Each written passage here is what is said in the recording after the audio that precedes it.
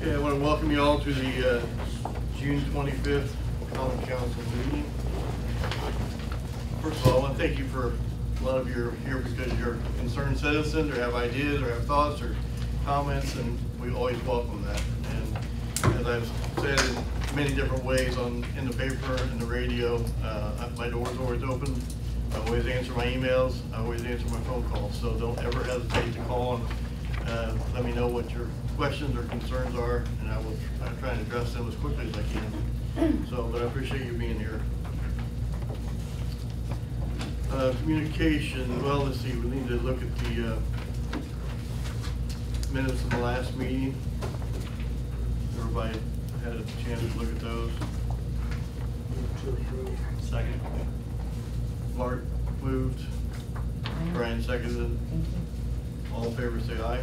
Aye. Communications, Beth, do you have anything? In your package, you've got the, we received a Main Street TIF allocation letter telling us we weren't going to be getting any of the excess. So it's a requirement every year. Should be right after. Well, after the minutes. There it is. Looks like this. Okay, so it was addressed to the city council. And so I gave it to you so you're all been notified that we're not getting any extra funds.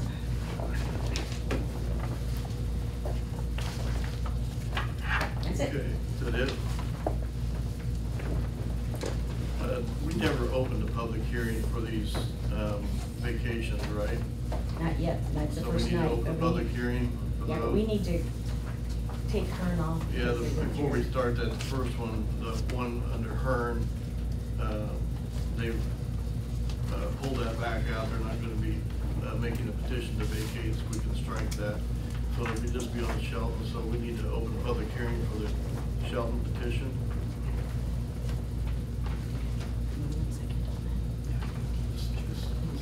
What do we need to do? You can open it from the chair, you can ask for a motion for public hearing, whatever you want. What's motion for a public hearing? It's fine.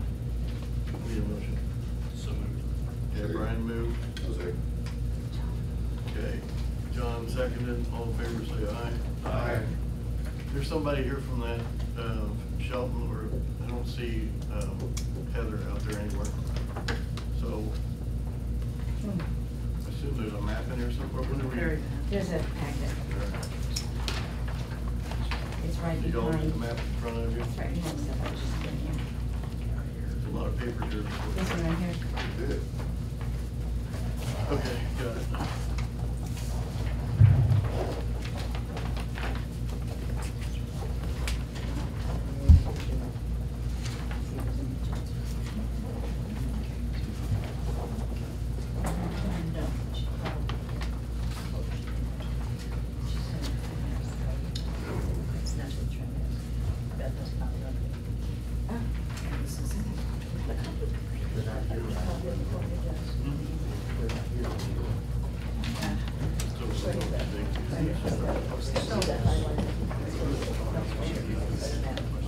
Oh, no, that's the wrong one. We're talking about Shelton. This is her. Those, do you know? If no one's here to be Planet Drives? you know, rent it. Well, the question is, I mean, normally on vacation, it's half one way, half the other, correct? Is that what they're wanting to do? Oh, yeah. Well, Well, me reading through all this paperwork right now. Yeah, Mr. Mayor, what's a little different about this request, and I was familiar with it before it came up, is there's normally when an alley or public way is vacated, depending on how it's platted, normally the default, when the city steps away and grants a vacation and signs that ordinance, the default by virtue of plat is each of the neighboring property owners essentially will be able to claim to the center of the road. There was a prior petition to vacate, and it's in your in your packet that was granted in 1994. And what's unusual, at least I've never experienced that before, is that petition to vacate asked to vacate half of that area. Okay? And so this, that is the southern half, I believe. And so this petition to vacate is asking for the other half. So it's unusual from that perspective. One of the things I always point out when we get a petition to vacate is that it's important to keep in mind the city is not giving property. The city is merely vacating its public right to use this. So we are not ever making any guarantees, warranties, or promises what that means for the adjacent homeowners. When we say typically the adjacent homeowners claim to the center of the vacated area, that's just typically what happens under Indiana property law. We're never in the position of warranting for any particular case what's going to happen in this case. So I think it's somewhat ambiguous if this is granted. It's somewhat ambiguous what the result is. And I think that's for the neighboring property owners to discuss. I think there's a letter of objection in here from some adjacent property owners from Attorney Catherine Knoll. But I won't speak to. That's her. I'm sorry, am I looking at her again? I'm sorry. Yes, you're looking at the wrong one. I'm sorry. It's Sorry, okay, what are you talking sorry. about? I was looking at the one you canceled. Okay. When anyone requests a petition to vacate, yes, that's typically what happens, is that neighbors from both sides, as a matter of property law, claim to the center. There's nothing in the law that prohibits you from granting it. Granting a vacation does require the passage of an ordinance. Okay? There's nothing requiring that you grant it, it's not an entitlement. There's nothing requiring that they be here. As long as you had the public hearing and the public's had an opportunity to speak to it, you can determine to pass the ordinance. It can die for lack of vote or lack of second, or lack of motion, I'm sorry, or lack of second, or it can fail to get the required votes. All of those are options when it comes to a petition to vacate. So who was the beneficiary in 94? 94 was the other petition, I'm sorry. That doesn't apply. That's the one that's withdrawn. That's the one that's withdrawn. I misspoke. Oh, okay, all right. So We're looking at- so in this case, it would be a half and half, Yes. half and half gain, right? That is typical of, again, that's Okay. typical of property law. The city doesn't make any warranties about what happens when it vacates the property. It's not the city's business what happens. Does anybody have any comment to this? I don't know everyone out there, but does anybody have knowledge of this vacation request? Okay. I'm representing my mother on it. You're representing your mom? Yes. Oh. Okay. So, do you have anything you need to suggest or add or comment on? Me and the neighbors both talked about it, and we're both okay with it. If the city is, I mean, it doesn't get used that much. And Okay. So, Andy, do we just go ahead with a motion to vacate?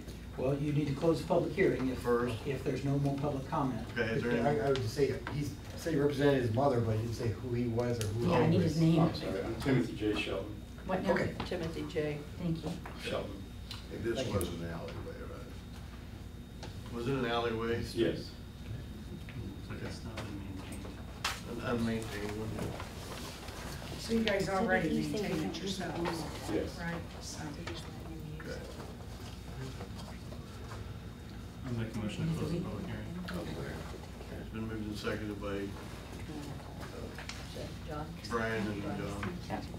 So all in favor say aye. Now do we need a motion to vacate? We have to read the ordinance. Yeah, no, it's We have an ordinance. treat it like any other ordinance. So we have to read the ordinance.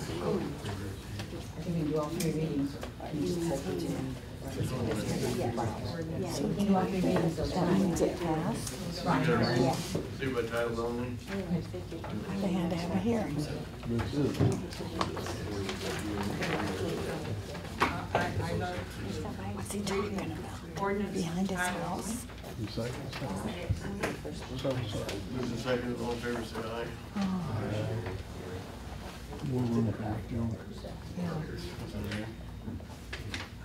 It's in the Vacation plat, it's on page We should back. indicate a portion of platted drive in the city of Rochester.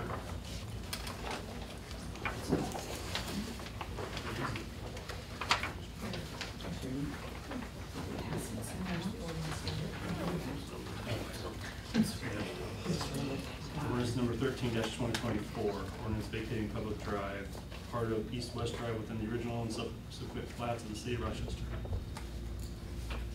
Got a motion to approve that. Right, we have a motion for each reading. Motion to approve. All in favor, say aye. Ordinance, let's go through it 3 times. So you're at 3 times. Mhm. You can read it by title only, all 3 if it's unanimous. Another motion. Who seconded that one, sorry? Jamie. Make a motion to read by title only. Brian seconded. Ordinance number 13-2024, ordinance vacating public drive, part of east-west drive within the original and subsequent plats of the city of Rochester. Motion to approve. Another reading. Make a motion for the 3rd reading by title only. A second. All in favor? Alright, ordinance number 13-2024, ordinance vacating public drive, part of east-west drive within the original and subsequent plats of the city of Rochester, Indiana. Motion to Do I need a motion to approve those? A motion to approve. Amy moves. Bruce seconds. All in favor, raise your right hand. 7-0. Okay, very good. Thank you.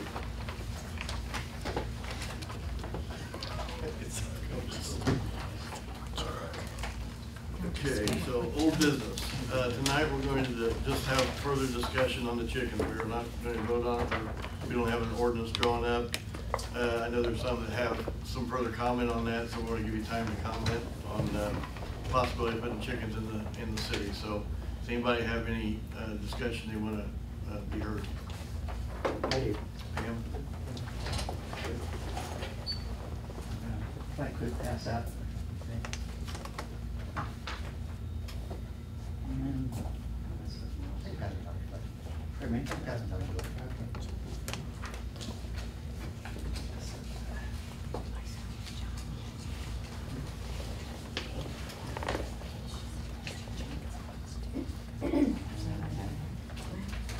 Same thing, Beth.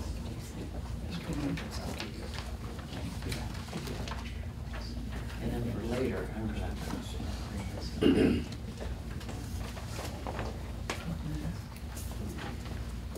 pass these down too.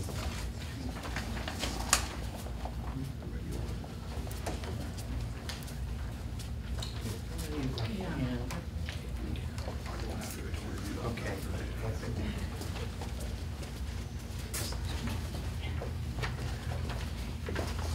I want to talk about the chickens.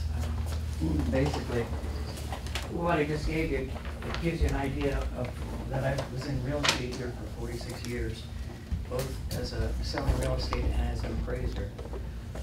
I don't know too many things, but I do know zoning and I know real estate. And so I'm not going to read my resume there. It was just something for you to have. And I wanted to talk basically on when the city had its zoning, just zoning. I was on the zoning board of appeals and the planning commission, and we went together with the county and merged, and there was a comprehensive plan that was written, and I've given you 4 examples of what that was. But really what the plan was for is so that we had similar areas where certain properties could be used, like downtown residential or residential, like residential, industrial, commercial. And at the bottom of that, I'm just going to talk to you about how you value property. And that is, there's 3 types of depreciation. One is physical, one is functional, and one is external. And the physical and the functional can be either curable or it can be incurable.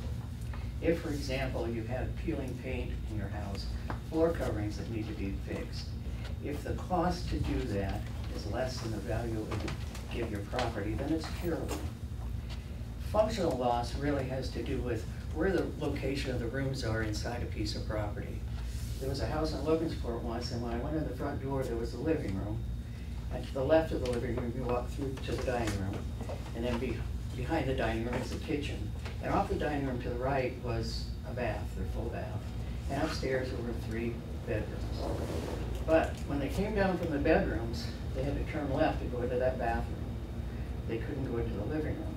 So that was a lot of functional loss in that piece of property. Curable or incurable, I was going to take up an enormous amount of value for that property because you had to walk through the bathroom to get to downstairs.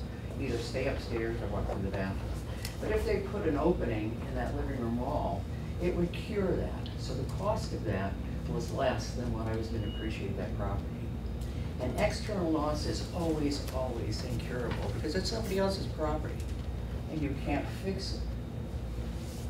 If you allow chickens in single-family residential areas, you will be lowering the value of that property in subdivisions and at the lake.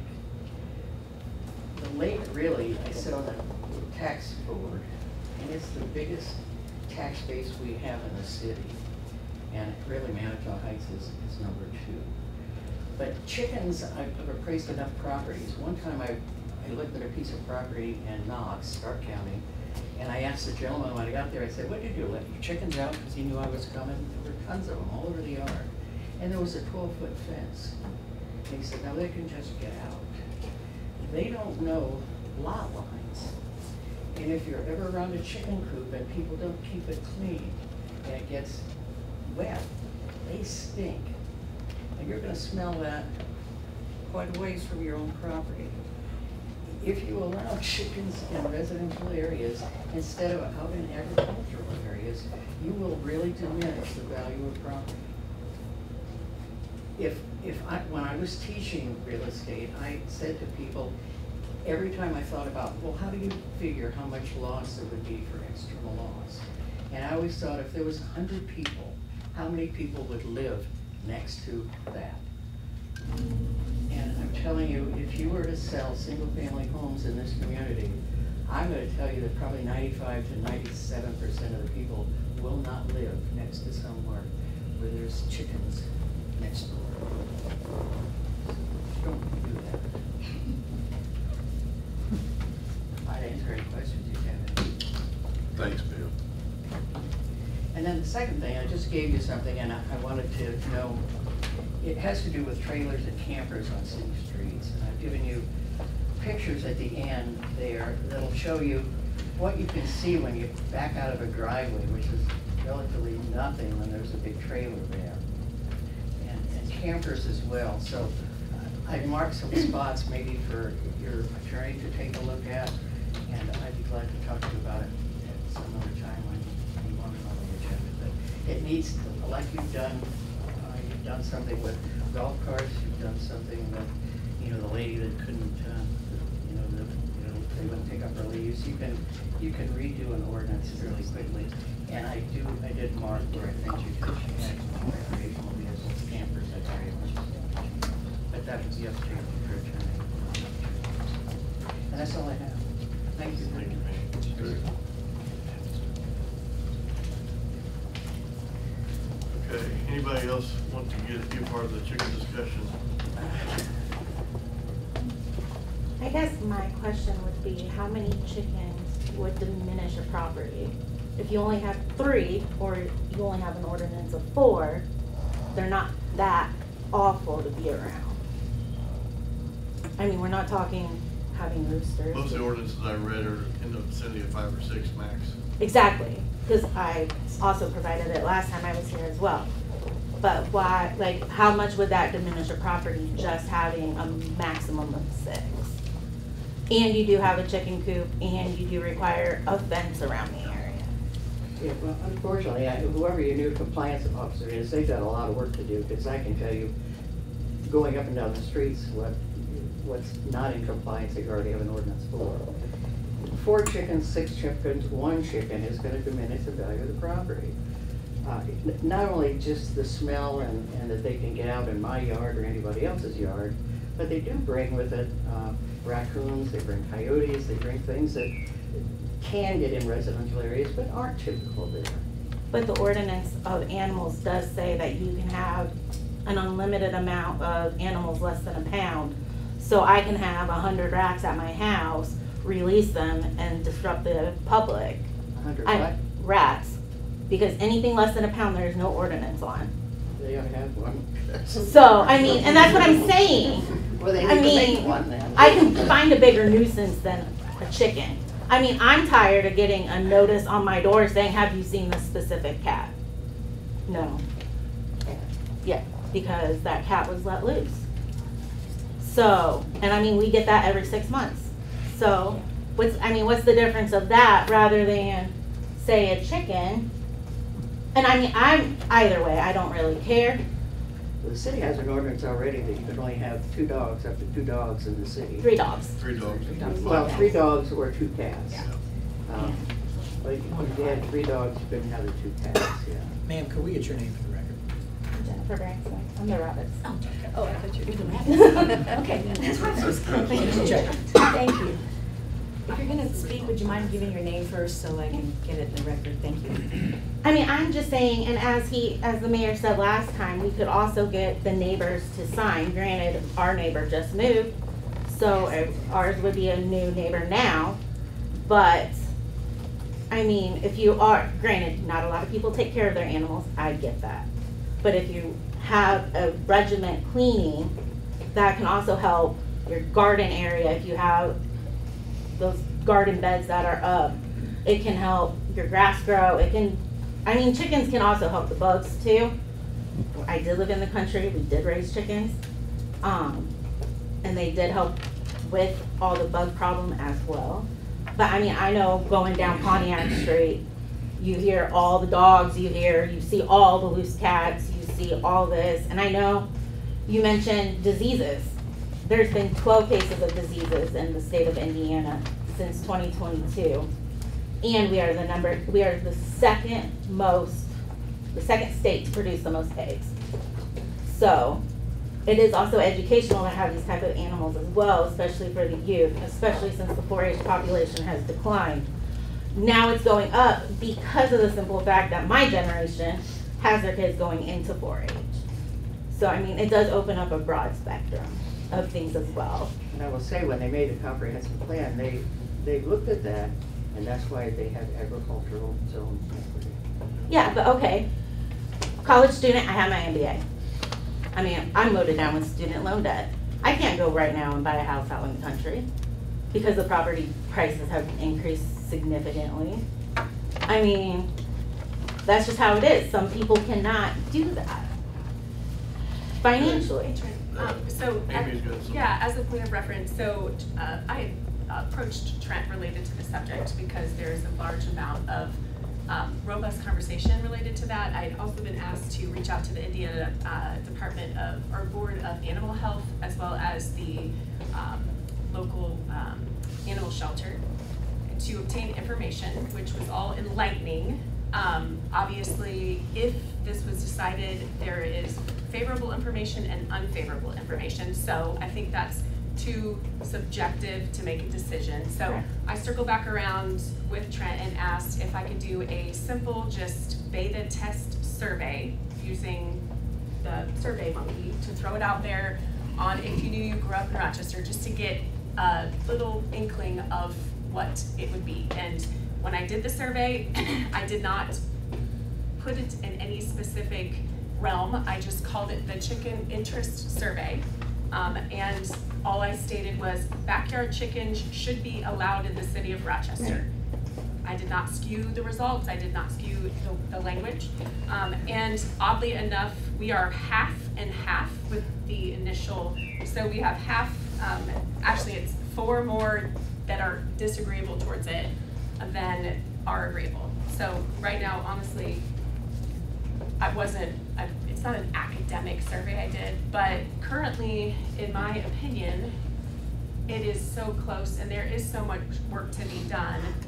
I honestly feel like that unless this council felt like they wanted to do more of a robust survey, it really is too close for us to put a lot of effort and time into it right now. Not that never, but it is, I mean, honestly, what we had discussed was we are beholden to the taxpayers, all of them. Right. Chicken lovers and chicken people who are not chicken people and agnostic chicken people, which I am an agnostic, I don't, neither way. But right now, looking at just a inkling of a survey, it appears that the results say that the community is completely in half related to this. And to me, that feels like it's too close to put a lot of effort and time into it, but that's just my opinion. Like I said, I am agnostic related to chickens, but I just think that we represent all the taxpayers. I think what I would suggest is this council be prepared next meeting to vote either to proceed with looking at an ordinance for it or vote against proceeding on it, is what I would add. And we'll have more, maybe some more data to look at, but that's what I would suggest at this time. Be prepared to make a decision next month on whether to go forward with an ordinance or not. So I wouldn't want people to be unfair and say we didn't make this readily Well, and available. then, one, I only saw the survey yesterday, and I'm on Facebook constantly. Yeah. So I don't think that's fair, because I don't think it's Well, that's gotten very why I far. said it That's was why a we're giving beta more test. time. It wasn't Right. meant to be like something scientific. It was just to have some data here to at least start the conversation Right. or direct it, so. Right, I'm just saying, for me personally, I only saw it yesterday. Yeah, well, that's why we're giving it 30 days. Well, you But- may want to check with real estate agents who really are selling pieces of property here. Yeah. They'll tell you whether they think it's a good idea or not. If they All right, know what we're they're gonna- doing, they'll yes, tell sir. you. Phil Klein. Oh, hi. I'm not here for this reason, but I don't think you have chickens in the city limits. It just doesn't make sense to me. Why have chickens in town? I just don't see it. Then why have birds inside? Okay, Well, I appreciate. I mean, that's where you were gonna go with. Well, I know, I appreciate your comments. We're not gonna spend all evening on this. Believe me, we got a ton of stuff Yes. that's precedent over that. So, appreciate your comments, appreciate your views. We'll spend another, let's, to be fair, since, well, to be fair, let's just give it a little more time. I know our minds are, well, go ahead. Well, I'm with Pam Fish. I mean, as far as where I'm coming from on this approach, it's just not, I'm not gonna get there with chickens. Okay. So if that saves anybody some time, I'm not, I mean, 5 animals. It's you guys' in Rochester. decision. It's you guys' decision if you wanna vote on it tonight, that's fine. It's up to you, council. But if there's no motion to create a resolution to allow chickens, Nothing to vote on, nothing to vote. So, unless somebody wants to make a motion to allow chickens in the city. Sorry, Okay. for request an ordinance to be made. yeah, does anybody wanna make a motion to that regard? No, we do not. Trent, Yes. I think to be fair to everybody, I think you should wait until next month, just to give more information and everything, instead of just, some people will call this railroading it. You don't wanna railroad this. That's my opinion. We have been on the chicken issue for This is. Okay, that's fine. many Okay. years, okay? And it has been, and the people that have contacted me, I have not gotten one positive response. And I do receive phone calls. And I talk to people in town, and I have not gotten anybody to say, oh yes, I would love it if my neighbor had chickens. No one has said that. They've all said, you gotta be kidding me. And I am, like Bobby said, I agree with what Pam said wholeheartedly, but I have been against the chickens for 14 years now or so. So that's where I stand. Give some. I'm a little late to Angela Miller. I'm a little late to the meeting. I'm her mother, Jennifer Branson's mother. I'm a little late because I had to take my grandson's poultry to get a blood test for salmonella pullininum, which is eradicated in the United States, but they still blood test. And the same thing can be done here. Now it's avian flu, but I hear mallard ducks are carriers. Are we going to shoot all the mallard ducks on the lake because they're carriers? What are we doing? Are the geese and the ducks, is that population thinned down on the lake? They enjoy their poultry on the lake. They watch the little babies follow their mothers in the springtime. So there's not like going to be 1 million people go out and buy chickens, you know, however many there may be okayed. That's just not gonna Comparison's happen. not apples to apples, they're in their habitat. Huh? The city is not the habitat of a chicken, so that's not apples to apples. It's not a real good comparison. So you're saying the lake should, if it's determined that mallard ducks definitely are carriers for the avian flu, what is the That's a city question gonna for the do DNR. to protect We don't have its citizens? jurisdiction over that, over the lake. That's It's DNR. not part of this, It's part of the city, but the DNR controls what we do on that lake. Am I incorrect? Very good, especially with So, I mean, we don't have- especially with wildlife. Yeah. okay. In fact, there are efforts to control them as well out there, so. I mean, honestly, there could be arguments on both sides. There is. We're never gonna win the arguments because everyone's got a strong opinion, right? And I think it goes back to just the practical, I don't think anybody's wanting to be disrespectful or say your opinion's wrong or Brian's right or we're all wrong and everyone's right. I think it goes back to the practicality nature of, is it the best decision for the city of Rochester for all residents, right? And so no one wants to take away property rights or American freedom, but I think we have to be very cautious of what we allow in the city dependent upon all residents. So I know some people will be really disappointed and are disappointed because they really want chickens, but I think we have to look at the current climate of what the community is and then make a decision based on that fact. Because we can argue back and forth, but it's really not super productive. I'm not trying to be rude, but you know, I just think that we are all in this together.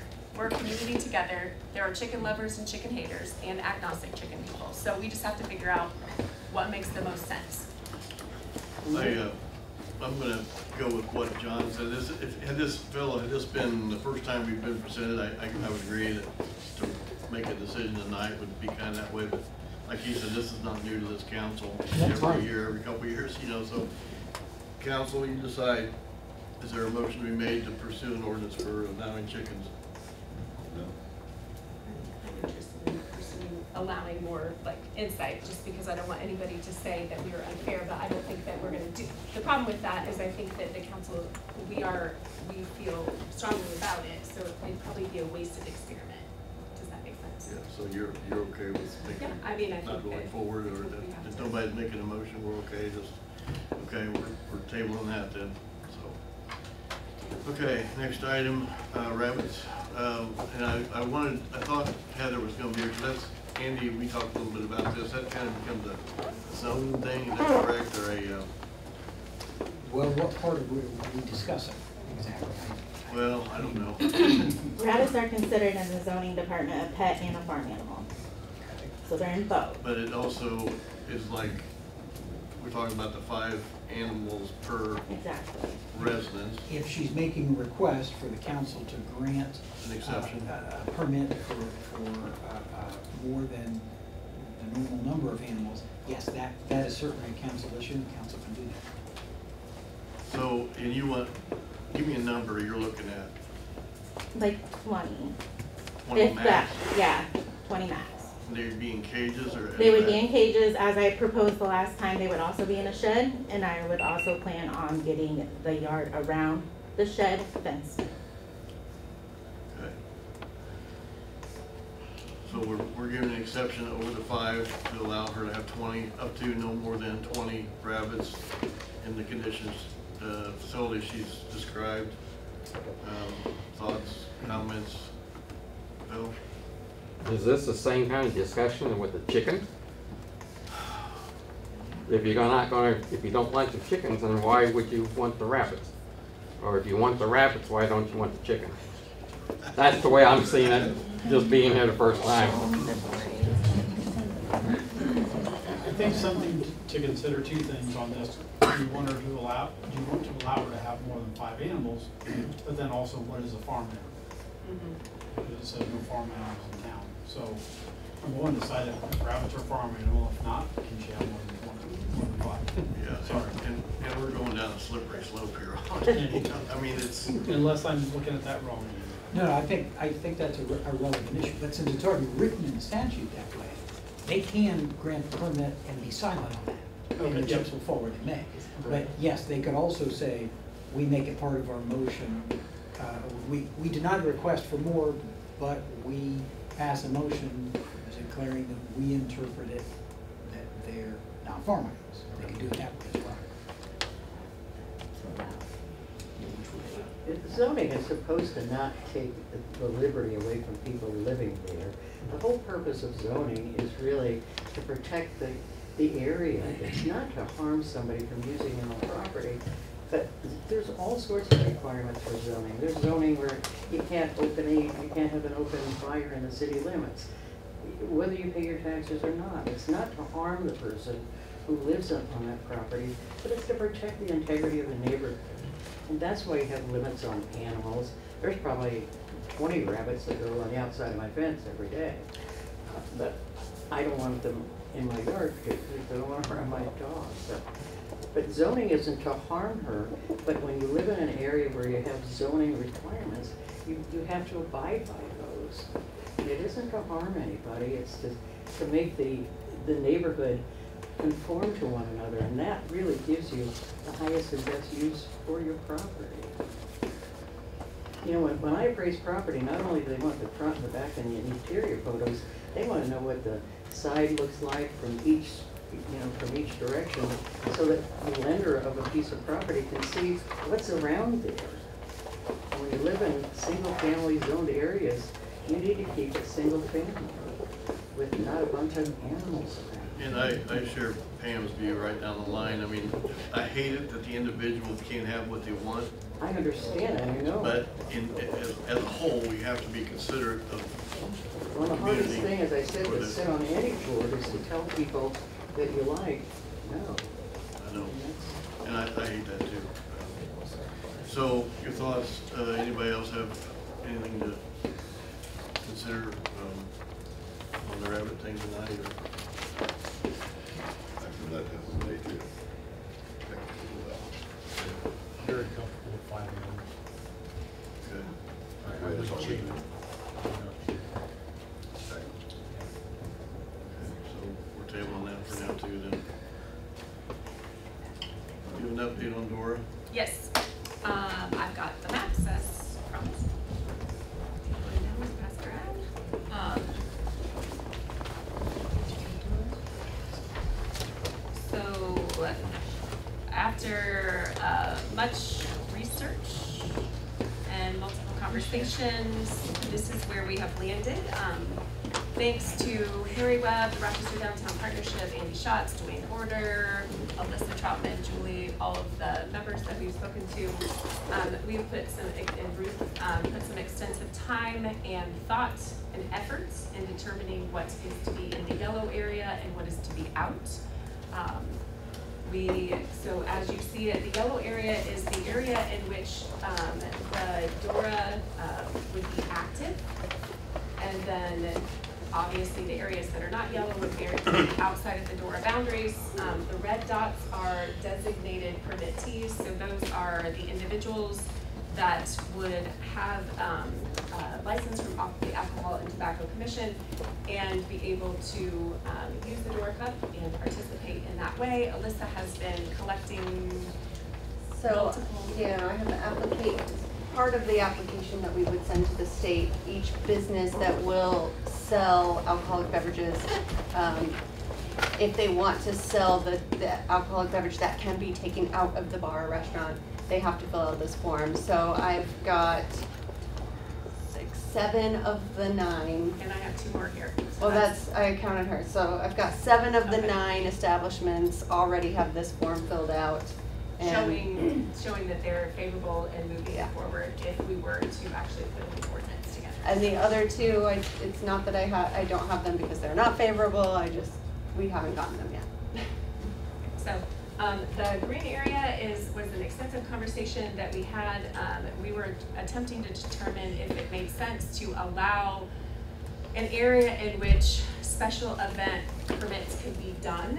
So for example, if Brett from the Dam Landing wanted to come and during an event set up an application in Medora to be able to sell maybe his barbecue and a beer together, then that could be possible. So after much conversation, we determined that having it as far away from the restaurants here in the park, generally for purposes of events, would be something that the DORA team would be in favor of. So we're not passing anything tonight. We aren't making any per se decisions. This is just for you to visually see what the suggested areas are. In addition, we have obtained the logistics side of things. So for individuals who are concerned with folks walking into their business, let's say they are not in favor, but they find themselves in Medora, then we will have a nice decal sticker in which it will be, Julie came up with a cute idea of having it in the form so it is easily identifiable, either a beer mug or a wine glass, and says Dora friendly. So they will have that will identify that the business is willing to allow individuals to walk into their business. If somebody does not have that, that would indicate that the individual business would not like them to walk in. So we don't want any fights or arguments, so that was the way to handle that. As well as a sticker that would be available for designated permittees that do not want any outside adult beverages brought in. So it will say no outside adult beverages allowed in this premises, so they don't have to fight or argue with people either. Try to make it easy. These are all suggestions from the city of Logansport, as well as kind of identified and massaged here with our current team. The signs would be on both. I think there's 2 exits for each of the businesses, so the exit signs would be on both sides. 8.5 by 11. We decided to do a decal if we move forward. Getting pricing, I do have some pricing in an email related to that. Alyssa has graciously offered to work with her vendor to provide a design for a cup and to help us to get pricing for that. I did meet with the Rochester Downtown Partnership this morning, the board, and they preliminarily approved because obviously lots of other work has to be done, but if we do move forward, they would be the holder of the cups. It would be a fundraiser for them, so they would buy the cups, and then this is all pending everything, but we want to have as much worked out. They would buy the cups, and then they would resell them, and it would be a fundraiser for them, as well as the map that we would have for the QR code that would identify where the door is for people to identify that would be on their website. So I talked to Dwayne. He is not here tonight, but he has identified 11 different locations in which he would like to put the conspicuous signs that it states in legislation. And he has identified the poles in which he would like to put those on if we do move forward. So much detail has been determined as requested in between meetings. And then the pricing looks like the signs for the quantity that we were asking is 120 for the adult beverage signs. Aluminum street signs would be 340. Door friendly tags would be 110. So that's where we're at. So do you need any action from the council tonight, or just updates on information? Any other input or insight before because what we had decided Indy and I that we would invest, that we would move things forward and put a formal package unless. Just a question on why are the buildings directly between 9th and 8th Street, directly west of the courthouse? They're in yellow, but the next block where Webb's is, the buildings are not, I know the sidewalk is, but there are no permittees in either of those blocks, so why one yellow, one not yellow? Good question. So this area right here was shown as kind of an event area, the area of 8th Street and that Main Street where that is, with that area where the vendor location is. That would give those businesses as well the opportunity to host after hours, which those are more likely. Terry Webb in that block said they did not want to be a part of it. So people can walk by, so that for ease of walking up and down the sidewalks, but those buildings that are there have indicated either no interest or have said that they do not want to be part of that. So I can circle back around and talk to the ones I have not actually discussed if that would be available from there, but Who's going to pay for the signs, the signage and the stickers and all this, who's paying for that? so that was what I think Trent had discussed, asking me to get the cost for, so that he could determine that. So that was one of the questions that are outstanding. I said, you don't have any idea who's going to pay for it? Let's say downtown partnership. Well, No. I would just think the businesses would be paying for their own They would be stickers. paying for their own signage, I think. Didn't we talk about that? They would No, we get did not paid. talk, you just said to get the cost and Okay. that you wanted to have a I was discussion thinking here for related to Hispanic that. businesses, sorry. I would think the businesses would pay for their own signage and stuff for sure. I hope the city doesn't pay for any of it. How much of it? Let's see. That's it. The sign is, it looks like, I mean, so I talked to the council person from the city of Warsaw and just to ask about that, because we had not determined that, and I asked how they had handled that, just for, in case the person has a question like that. And he had indicated that the city was uncomfortable with paying for the starter kit, so they had asked for the businesses to split the cost of the starter kit. City of Logansport is paying for a starter kit, so two different versions, but Warsaw was not comfortable with using taxpayer dollars to pay for the starter kit for each of the designated purposes. Logansport was uncomfortable. Honestly, the reason we're doing this is to benefit the businesses as well. So, I think there should be some level on them anyway. Don't you? I understand. I think they should carry the full burden of it. It should not be the city's responsibility or taxpayers' responsibility to pay for, you can bring your beer in here or something. I'm sorry, I don't go along with that. Okay, we'll be updated next time, maybe further So along. I will, I'll discuss that with the steering committee related to the cost and how we can pursue all of that, and then I'm gonna ask those additional businesses, and then we'll have, more of the template. Andy, do we think that we can get that ready for July, or? Yeah, I think so. Okay. All right, yep. Amy, did you talk to anybody from the county about using the courthouse property there? Yeah, That's they- in yellow? So I am going to follow up with them before we do that, because we did not talk to them about the sidewalks, but we do have to have a safe place for people to walk, which was what the discussion point was. So they do not want their lawn to be used, which was the discussion point, nor this area over here that's an open area yet. They have shared that if the DORA is successful, they would consider us passing a second ordinance, which you can't do, for a special event area, only used for special events. But they want to see how the first ordinance goes before they are willing to address that. But they did share specifically not the lawn, specifically not the lot in which there will be music. At this point, they are not willing to do that, which is fine. And I know that the parking around the courthouse is not subject to the city's parking requirements. So that maybe something else to look at too. As far as the. As to not have any parking, or not include where the parking is around the courthouse, not include that in the yellow at all. You mean on 8th Street? On the south side of 8th Street and then the east side of Main. Well, then that would exclude the sidewalk. I understand. But I'm saying, that's something I'm asking if you coordinate that with the county.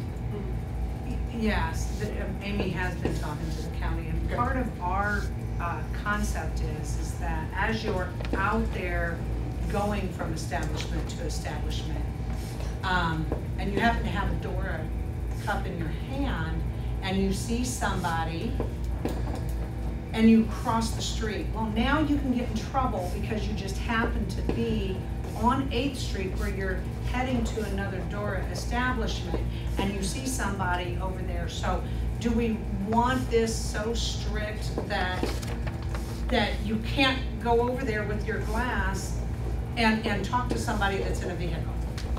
And that was kind of the purpose of, if you're walking down 8th Street to another establishment, include both sidewalks. It was a safety thing, Brian, but I will follow up and as you request and just discuss that. Yeah, we're just trying to make sure that we think of all of the safety pieces and something that would be practical in execution, so that it would not be difficult to legislate or to facilitate. Thank you. Unfortunately, my brain's not figuring out. So, but yes, I appreciate that. I will follow up with the county on the sidewalk piece, just to confirm that. And then I will follow up with the businesses as well, just to make sure indeed from the ones that I did not hear that they indeed do not want to be. The hard part about picking and choosing a business in one block is that would make it difficult to enforce, because you wouldn't have you'd have one business on the block that would be Dora and one that would not. So I think that would be difficult for anybody who would want to enforce that. But I will follow up for clarity's sake. Okay, anything else on that? So any other questions, concerns, things you want me to look into? I have a question. When does it become public intoxication if you live 4 blocks away from downtown? Anytime you exit the Dora, there will be signs. Anytime you exit the Dora, you are at your own risk. Okay. So then it's really not, it's only beneficial for the businesses and the people who like to drink.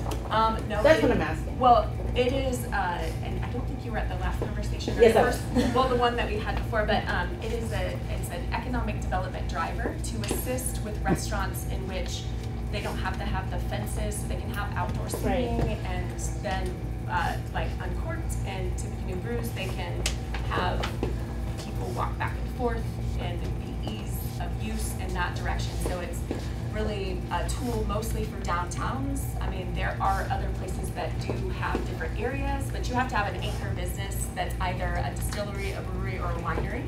And currently, as it stands, we don't have any of those other areas in the city of Rochester. We only have a brewery that's downtown, so that's why that was chosen as the area of focus, if that makes sense. So like once you get off Main Street, all the roads behind it are fair game?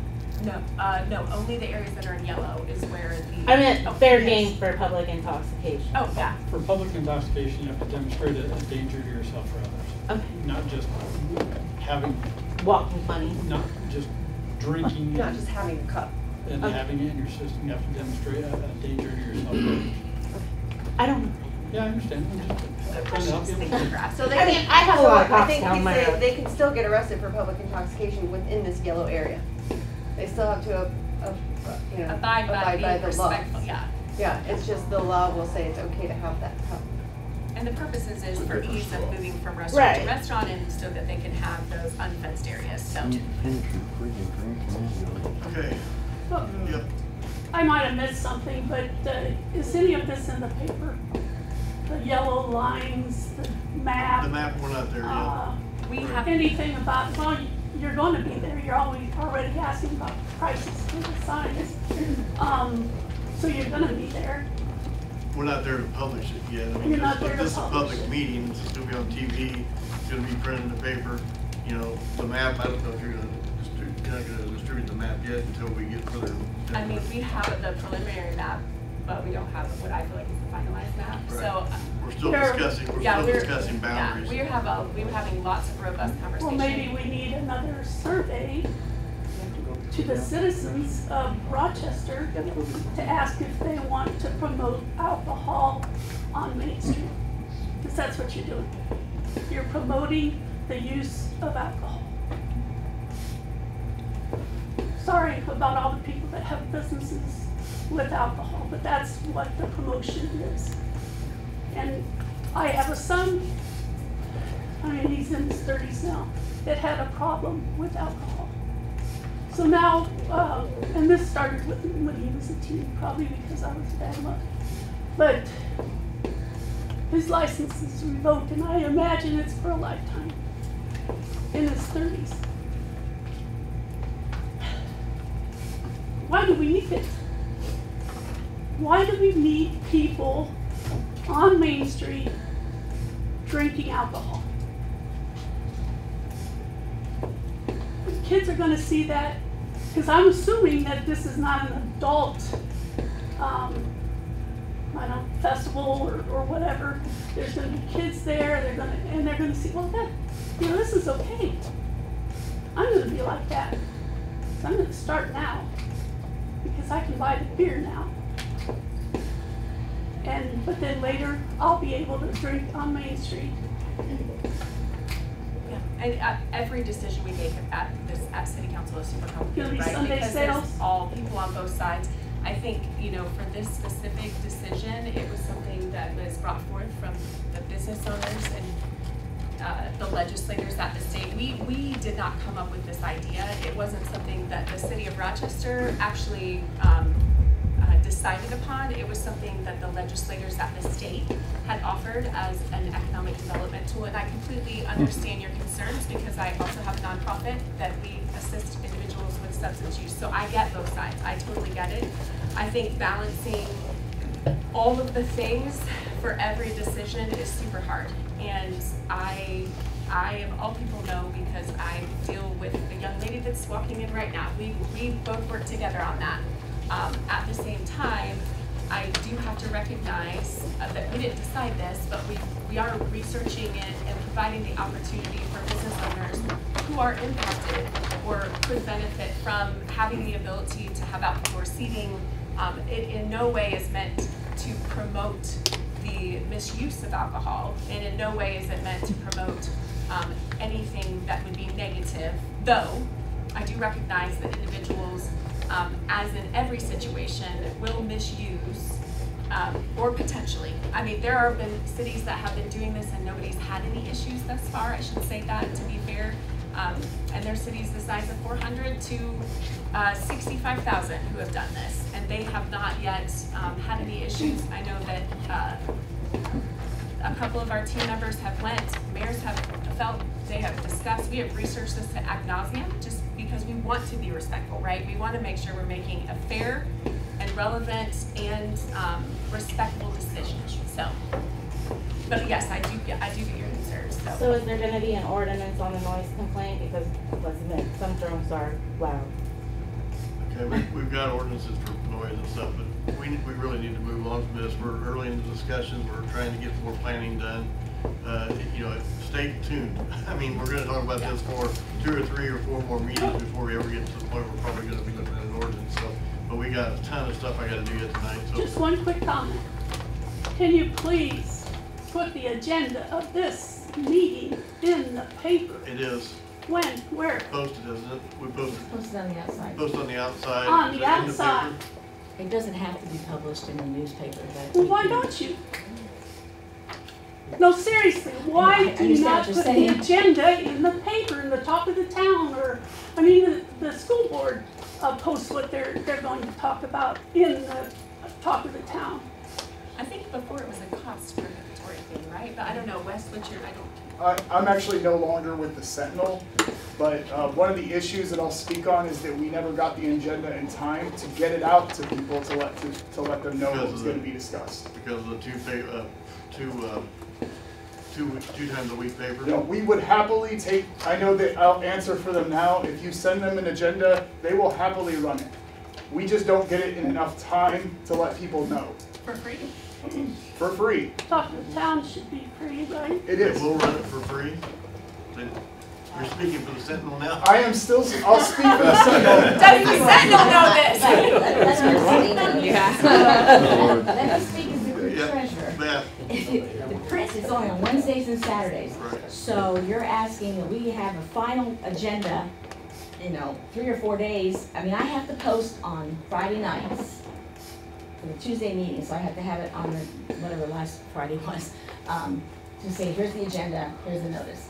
So could possibly be in the paper on Saturday, but sometimes people change the agenda. I mean, up until the very I mean, end, so. it would be put in there, but it'd be subject to change because it changes on Mondays and Tuesdays. I couldn't find it on the Rochester City Council website. The agenda for this meeting today, I couldn't find it. I understand, sorry. So, I mean, that- Well, and I think it's partly, I mean, that, yes, I do agree with that, but it is always there for right now until we determine the back door is always Who knows there. it's there? Yeah. Was it in the top of the town? Go see the agenda on the Rochester City Complex building. Well, these Not are on the all front, valid but on the points. side. We are rebuilding our website, so hopefully we can get it on the website at the very least, if we Look, can't get the paper in thank time. Yeah, I mean, that's our plan, it's just we don't have an IT person to do that yet. Okay, we're going on.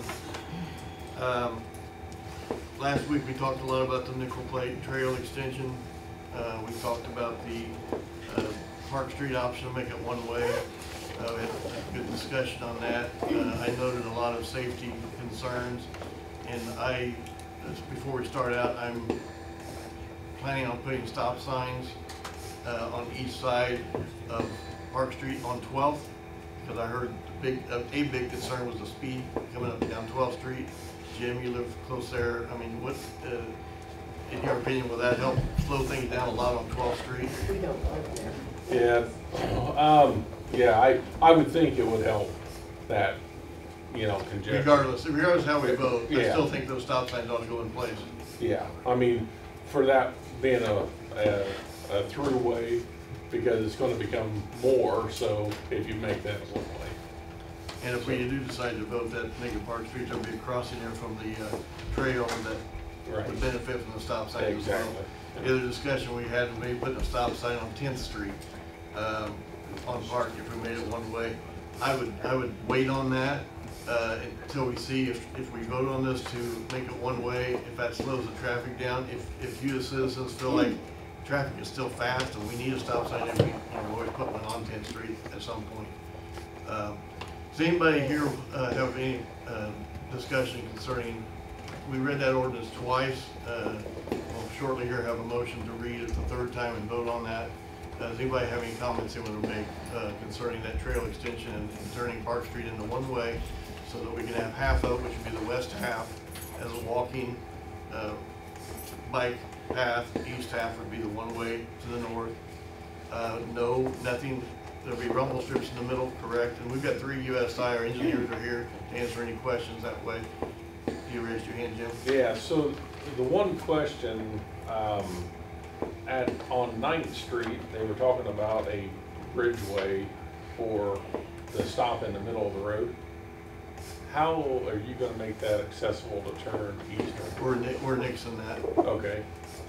We had a fire issue, fire chief, future fire chief. It's the same thing you're thinking. I can't get the truck around that corner. Yeah, there is no way Yeah. I could even Well, attempt that. And that was a conversation we had in the last meeting about the Yeah. safety crossing 9th Street. Here's the thing on that. That trail crossed a lot of county roads. It crosses US 24. If people don't feel safe crossing right there at that point on 9th Street, they can always go down to the light and cross that light. That's their choice, whatever they feel comfortable doing. But there's a lot of hazards crossing, and the people on the bike path or the walking path need to realize you're at risk whenever you cross a highway or a county road or anything. So, but when we talked about the barricade there, we're gonna have to put some major signage there to let people, or keep people from turning south on Park Street, obviously. But, as I've talked to you, you are gonna have a special exception with your equipment. A stop sign there in the middle of 12th and Park will be gone. We did talk about maybe a barricade, just enough inside where you can get your semis around the corner, but keep people from turning off of 12th onto the bike path part. They would have to go kind of around the little barricade to get to the actual street side of it. But we would place that in a way that you wouldn't have any problem with your longer equipment to get around that corner. So would I get a written exception? Whatever you like, yeah, it'd be, I mean, and if you got into a situation where, hey, I'm gonna be doing this once a week instead of once every couple of months, just let us know so we're aware of it. But that would be something you can put in your carry with you or whatever. Well, And our police department would know. And that, yeah, the thing, you know, you putting it in there, I mean, why Shots is still around, I mean, he understands, but if somebody else would come into play, Right. I would like to have something in some kind of a Yeah. written format to say, hey. State trooper seen you or Yeah, county you're right. deputy. Yeah. Yeah, you would have something. I called Mark Call yesterday after our discussion, and one of the things that he had suggested to bring up, which I don't know who would be responsible for this, and it's actually a great suggestion. There was a concern, I think, from a couple of the residents that they would be unable to get out of their homes easily. There's an alleyway there. I did drive that to confirm indeed that that was a thing. So I don't know if that's under discussion. He called me on that too. There is an alley just on the south side of Mark McCall's that goes east and connects with the alley that ends up going by the Optimist Club Pavilion and all. I mean, that's an option that we could, it's not been maintained. It could be maintained to shorten your route back to the south. But I looked at it, you're only really shortening your route by a couple hundred feet or whatever width Mark McCall's property is to go on up to 10th Street and do the same thing. So I'm not sure that's a huge advantage. And I think it was more for other residents that were over there, if I understood. I mean, if correctly, it's something that's needed, we can do that. It may not be paved, it may be more of a. Yeah, it's more, the more the people that live there, so I don't actually live in that residence. Right. I'm just in and out with the trucks and. You know which alley I'm talking Yeah, about? yeah, and there again, you're talking about another 150 feet. I mean, it's not. But if residents really want it, we can put millings out there, we can maintain it. It's only, I think I measured it off, GIS is like 340 feet. It wouldn't be a big deal to put some millings there and make that accessible to them if they chose to. Any other thoughts or comments? Or I don't, Dan, do you have anything you want to say as far as the trail extension, the importance of it in your mind? Yeah, I'm Dan McCarthy, and I'm on the board of the Nickel Plate Trail. And the Nickel Plate Trail is it's a 41-mile trail. It goes from Rochester to Kokomo, and it's part of the Great American Rail Trail, which is a trail that goes across the United States. It's about 55% complete now, and it goes from Washington State to Washington, D.C., and it uses the Nickel Plate Trail. So we're really, really in favor of that extension. One of the reasons why is because when I meet up with long distance cyclists at the gazebo there at Mitchell, they'll say, hey, don't you guys have a really good ice cream shop or a good hamburger joint or a brewery in town? And I'll say, yeah, let's see, I'll give you directions on how to get there. Whereas now, if we had our trail extension, we would be bringing these long distance cyclists right into Rochester, giving them those amenities, and I think it would be really good. And yeah, we're only 55% done right now, but I think that this trail is going to be going forward as the years progress, and we're already designated as part of that trail. Also, for the residents of Rochester, the trail starts at Mitchell, which is just outside the city limits of Rochester. So if you think of it as a linear park or a greenway, this is our chance to give access to all those people who live in Rochester a piece of that trail, and they can get to it easily. When they extended the trail from Wabash to Mitchell, I just started seeing a whole lot more people using the trail from Rochester, but they're still at the point now where they got to go park down by the gazebo to get access to the trail.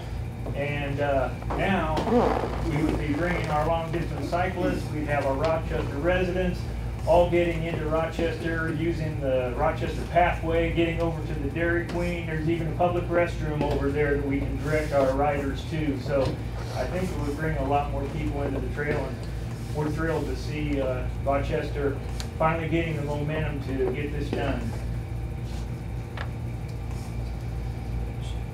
Dan, do you know how wide the bike path would be on Park Street itself? The reason I've had a couple of people question, okay, if parking is a one-way street, you allow two-way bike traffic. Yeah, it'll be 10 foot wide. Two-way bike traffic. It'll be one way for the vehicles, one ride the vehicles. Oh, I see. How wide is Park Street? It is 20 feet. I'm sorry, it's 22 feet. We'll have a 10-foot lane, the shoulder board bases, and 10-foot trail.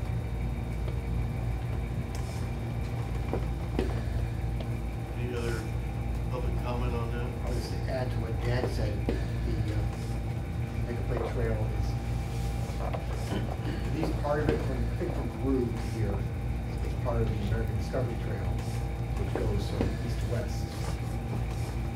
Most people take the southern route, which is a little longer. It still goes through here, but nothing's changed. They changed the routes, and if you want to go through Rochester and all that, it would all be more, but something else. There's several people that come through Rochester. I talked to a couple from Iowa last year. And one of the things about these trails and the bikers are the locations that they can stop. And they really love being able to stop in Rochester because they don't have to go out of their way. They said that the next day when they get to Ohio, they would have to go 30 miles out of their way to find a decent place to eat. So they really appreciated the fact that they not only have one restaurant to choose from, but several in this town that they knew they can get the type of nourishment that people on a trail needs regularly, because fast food places are not healthy for them and they can't do their ride the way they want. And they do go out of their way to find the type of food so that they can go the next day their 50 or 60 miles that they need to go.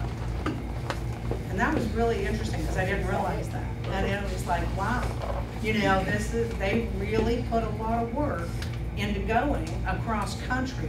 You know, these are retired people. You know, some of them are young, but most of them are retired people. They're our age. And they're out there, they're riding their bikes, and this is their last experience with a big push, you know? And it's really kind of cool. But what does Park Street have to do, because we already got the trail in town? They can't get from 18 to Park. There's also people that live over there by the Columbia School.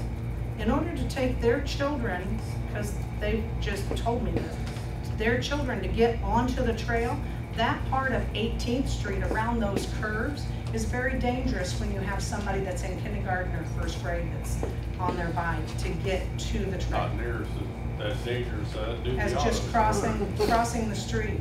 Well, not where near. Otherwise you're there. I mean, think of coming from Columbia School, and you're now at that spot where you're around the corner, and people don't see you, but you don't want to get your kid to that trail. I'm just saying, somebody did say, so glad that that trail is going to be extended, so now I don't have to do that. And neither does anybody else after us have to. And how many people don't take that trail because, you know, I've got 3 kids and I can't watch them in that 35 feet. But I'm here to tell you that there is going to be a serious accident when they're crossing Main Street. Well, and there again, there's a lot of, I mean, south of town, I come up into town on 350. If you sit there and you go to get out of Park Street, you will notice what we're talking about. That is a suicide mission. Just so everybody's aware of it. Because that is a nasty curve. And I don't know if there's a sign that we can put there right at 9th Street that said, you know, something about the light option. I guarantee you, there's signs that we get every time we pull out of there. It's not named. Everybody's got them.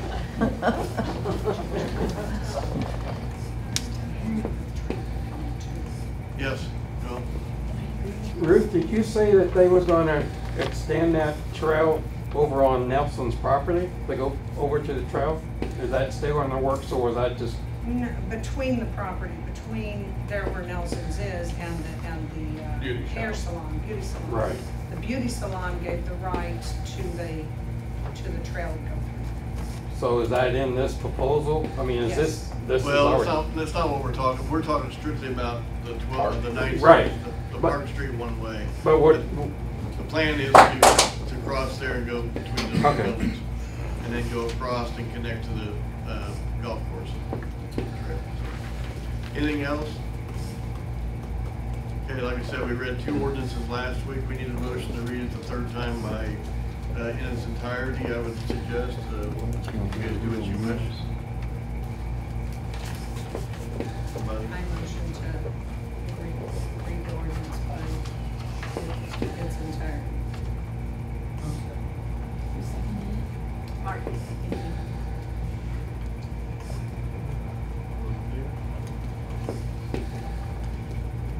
All right, ordinance number 12-2024, an ordinance to amend the traffic schedule. Whereas the Common Council of the City of Rochester determined certain portions of the city's ordinances involving one-way streets should be amended to promote public safety.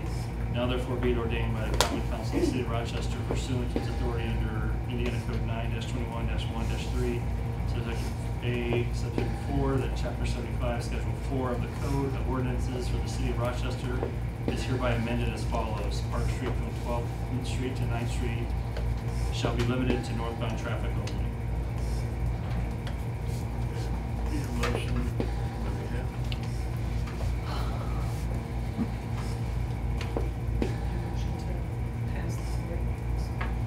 Park Street to Ninth Street. How's Josh gonna use mail truck in there? Bob seconded. Have to walk one way. Any more discussion? If not. What about the road? They rent the houses over there. You always kind of make it around the block. Okay, all those opposed? Pass 7-0. Okay, very good. I know you guys are busy. We'll pause for a moment while you leave. We've got some, Andy, you're the guy that's through this economic revitalization area request by Kinhoff, Daniel Hubbard, which is a company, Crestline Development, and also Keller Development. I would suggest you start by letting them describe the project. Okay. In general, We don't, Mike, are you here to represent Dr. Hoff in any way on this? Okay, so he's not present. Crestline is not are you with Crestline? I'm sorry, sir. Can you introduce yourself, please? I'm James Wilson. Okay, James, nice to have you with us. Do you want to describe your project? Sure. So my name is James Wilson. I am representing Dan Hubbard and Crestline Development. And we've proposed a 44-unit apartment complex utilizing IHCDA funding, Indiana Housing and Community Development funding. For those of you who are familiar or not familiar with that program, historically, it has not been competitive for small towns to seek those fundings. This is a one-year situation where they have purposely designated funding into small towns, and we're competing for that funding. So we have asked the city to grant us this revitalization area because it goes to the scoring that IHCDA uses to allocate their funding. So that's why we've come before you. This represents about a $12 million investment here in Rochester and would serve, as I said, 44 seniors or families with affordable housing.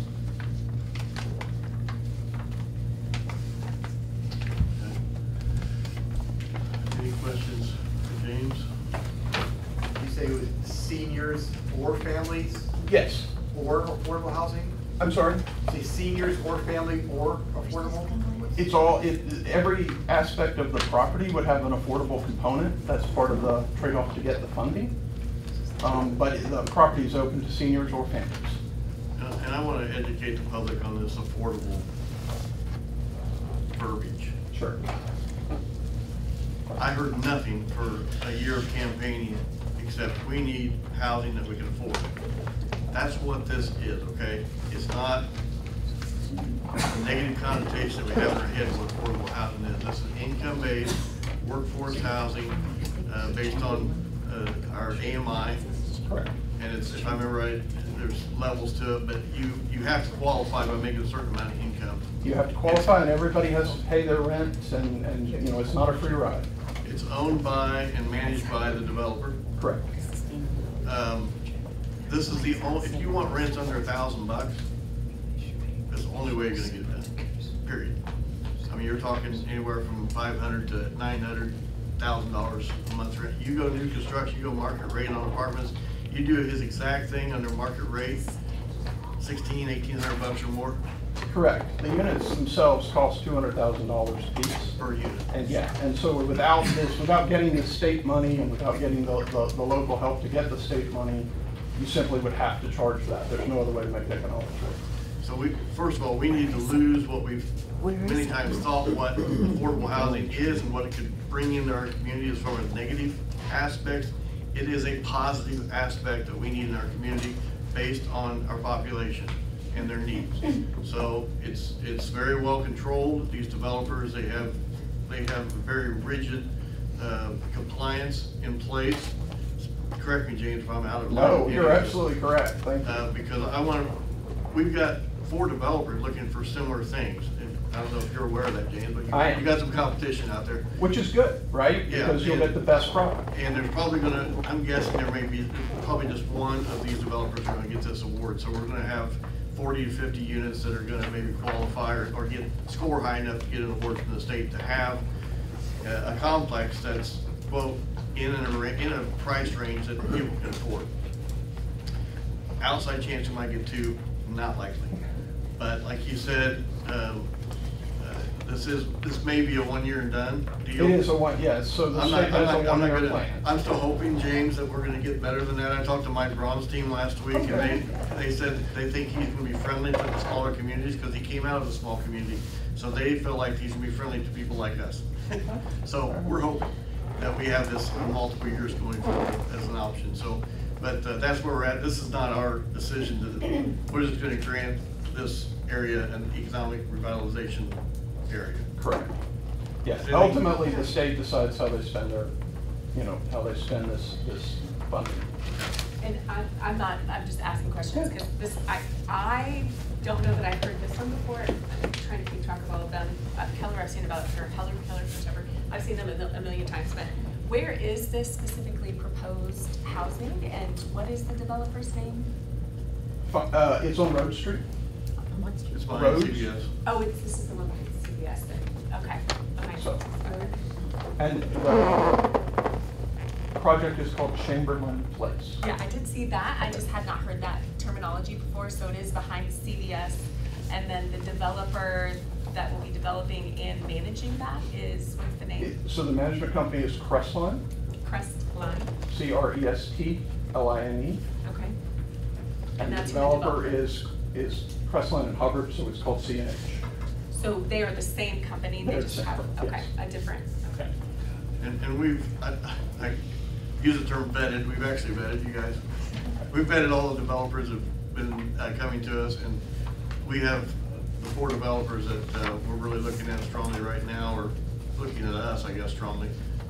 They rate very high in other communities, got a good product, good team, good management. So we feel like we are blessed by having the developers we have coming to us and seeking the project. So. And Dan sends his apologies. He had a family commitment, so that's why I'm stand-in. So this is behind CVS? There's a woods behind CVS that they're looking at, and they would carve out of that woods, if I understand right, carve out of that woods an area. It would still be kind of, if I remember right, the site plan showed kind of trees surrounding the complex, but it would be kind of placed in the middle of that woods, this apartment complex. So there is a street back there. I don't take it very often, but it's called Road Street, right behind CVS, the wooded property. How many? What's there, like 2.5 or 2.7? Just over 2.5 acres. Yeah. Okay. I think it's very well needed here, really, and it's a good thing for the community, as long as you make sure the developer and the management is here long after the. And that's why we've checked with other communities, other municipalities, other mayors that they've done projects in, and we've got very, very high marks with all of them. It's really a great project. Yeah, that's the way we feel too, and I think Mike Ladd back there, he's been very involved with Fedco and all these, and I think he and I are totally in agreement on this as well. Mike, do you have anything you want to add on that? No, I think you handled everything. I think the real issue you addressed with affordable, it's not Section 8. It's affordable housing, which means that I can spend 30% of my income on a place that I can afford to live and keep up, and the rest of it, I can live as a human being. Nobody's got to subsidize me, nobody's got to help me. That's the type of housing that we're bringing in. And this is just the first of 4 developers that we're dealing with. So I just want to make sure people understand affordable does not necessarily mean Section 8. Do we, Andy, do we need to make an individual motion, or can we've got Keller represented too, or can we make one motion to do both at the same time? No, you should make individual motions. Okay. All right, any I other would just like to discussion on point that? out something, Beth? yeah. If you're looking at the packet, this Chamberlain Place, somehow the tax abatement information for college got stuck on the back of it, so it's in the wrong packet. I apologize. And Andy, remind me what this was from the last meeting. This ordinance has to be done. This is resolution. Resolution, okay. So as part of a request for a tax abatement, it's a 2-step process. Okay. It's really a 3-step process. Step 1 is this. Okay. Okay? And then presumably at the next meeting, you will have a public hearing, after the clerk treasurer publishes notice, you'll have a hearing, and then after that hearing, you will vote whether to pass the confirmatory resolution. Declaratory resolution, then hearing, then confirmatory. Usually it's done right at the close of the hearing. And with both those things, then the sending of that to the auditor and so forth. With those things, that's what makes the abatement process stick. And then the actual determination of. Correct. So you can pass, this resolution is really just agreeing to start the process. You know, in theory, you can have a hearing and then decide you're not going to confirm it and no abatement occurs. But the declaratory resolution is the first step. Okay. So I think we need a motion to accept this declaratory resolution. Am I using the right verbiage there? I'll make a motion for that. I have a question about the resolution first. Okay. On the first page, down at the bottom, the last paragraph, it says not therefore be it resolved. Should that not be now, therefore be it resolved? Mine says now. I see where he's saying it says not on mine. Mine says not. Well, that's interesting. Mine says now. Mine says now. Mine says not. Marty, you should sign one that says now. Yeah, you'll be signing mine anyway, as you all know, so mine does say now. Thank you. We need a resolution number. We don't have a resolution number. I know, is it up to 14? 14-204. And that is Chamberlain? 2024, I'm sorry. Yeah. But this isn't it. Is this the right one? Because this is just the territory? So Amy made a motion to approve this declaratory resolution. We need a second, or did somebody second? Mark seconded. Did you get that, Beth? Yes. Okay. So all in favor, raise your right hand. It's approved. That's on resolution 14-204. 2024. 2024. That's the chamber. Yeah. 14-204. No, 2024. 2024. 202. Sorry. Yeah. Okay. Anything else on that? I shouldn't be, I don't think. So now, we have another developer seeking a very similar thing with Keller Developer. Again, we have spent a lot of time, Mike and I and others have spent a lot of time with Keller. They're out of Fort Wayne. And another great company, great management group. So, Dawn, I'll turn it over to you. Thank you. I hate having my back to anyone, so I'm gonna go over this one a little bit. I had some slides, but I think I'm just gonna forego those because we've done a pretty good job of explaining it already, what this is. And those can be gone over at the public hearing if you prefer. But basically what Keller is proposing are 35 units of senior housing, so 55 and older. Also affordable, also through the program that was described by the state. for affordable housing. So this particular property is at 1329 College Avenue, and we are requesting also the same, that it be declared an economic revitalization area for the purpose of us being able to request tax abatement. For all the same reasons we just talked about. Highly competitive program. You are correct. Typically, not more than one project gets awarded. I'd like to think there's a possibility for two, but I'm not gonna ever promise that. There could be none, quite frankly, because there are other developments throughout the state that are also competing for these funds. So I guess I would just reiterate how important it is that we see some type of local governmental participation in the way of like a tax abatement in order to help our applications score better than others that are even being built throughout the state. So it is a way for you to participate without coming directly out of your pocket. We've talked about that a little bit. Like the site that we're talking about currently is vacant. It has a shed on it, but other than that, you're gonna continue to receive the same tax dollars on the land. The abatement would just be for the improvements. So explain that, because I explained it to all council last week. It's not really on the investment. We're not abating the investment, but the income on this program. It's just the income. So we're looking at, on your particular project, we're looking roughly around 300,000 over a 10-year. Your ask was like a 10-year, 100% abatement. Mm-hmm. And to put that in real numbers, that's about 300,000 over 10 years. Mm-hmm. And that 300,000 can be applied towards our 10% participation, correct? Yes. So versus a market rate investment of say, like yours is what, 7.5 million? Yeah. Say 7.5 million, if we were going to give a 10-year 100% on 7.5 million, now you're talking to between a little over $2 million that we've kind of given away. So that's where, and I've tried to work with these developers, that whoever doesn't get up the award, I'd still love to have a project by them working here, but that whole abatement plan will be different. It'll look quite a bit different because we're not gonna give our money away.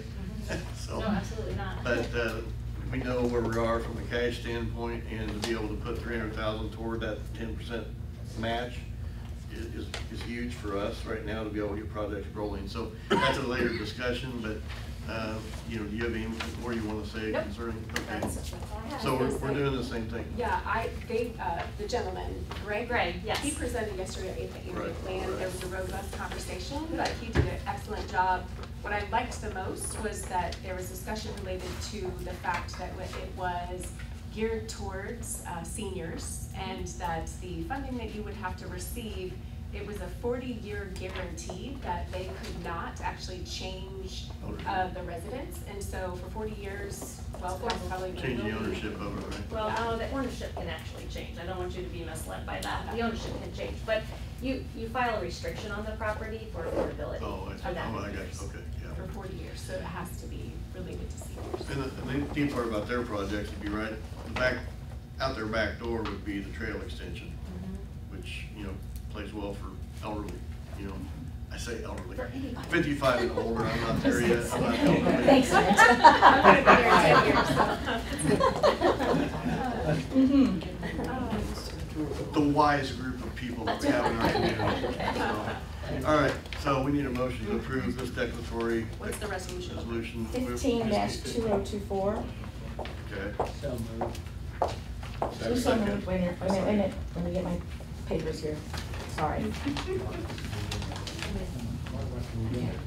Yeah, right, that's right. That's Okay, 15. so Martin, you moved it? Yes. Thank you. Who And seconded? Bob seconded. Bob did, okay, thanks. Okay, all in favor say aye. Aye. Aye.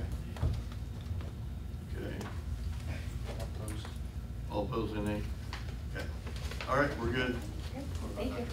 Is there, Dr. Hoff, can we do the same with him even though he's not president? He made his, or are we prepared for that yet? Well, my only problem with my packet is there's a reference to an Exhibit A, and I don't see an Exhibit A. I don't know if that's my copy. On this one? On the college one? Or Hoffs? No, we didn't get the detail. Well, the resolution's not complete without an Exhibit A, so I can't. So we can't do anything on I that? can't recommend it. Yeah. Okay. All right. Next item is the stormwater fees discussion. I'm having a meeting tomorrow with somebody who can guide me a little bit further down that road. I'm kicking it on down the road a little bit. I've got some questions. Honestly, it comes down to I'm looking at a possible utility voucher for our population that just cannot handle more financial load. I'm working with a couple organizations with their database to try and pinpoint who that population is.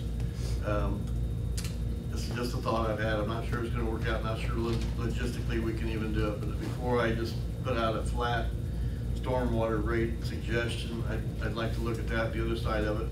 You know, the lake people that aren't using any stormwater drainage, all of it goes to the lake. You know, they're gonna question, why are we getting hit up for a rate when we're not using any of the infrastructure? You start exempting those two groups, now you're putting a lot of the burden on the businesses. So I'm just not comfortable right yet.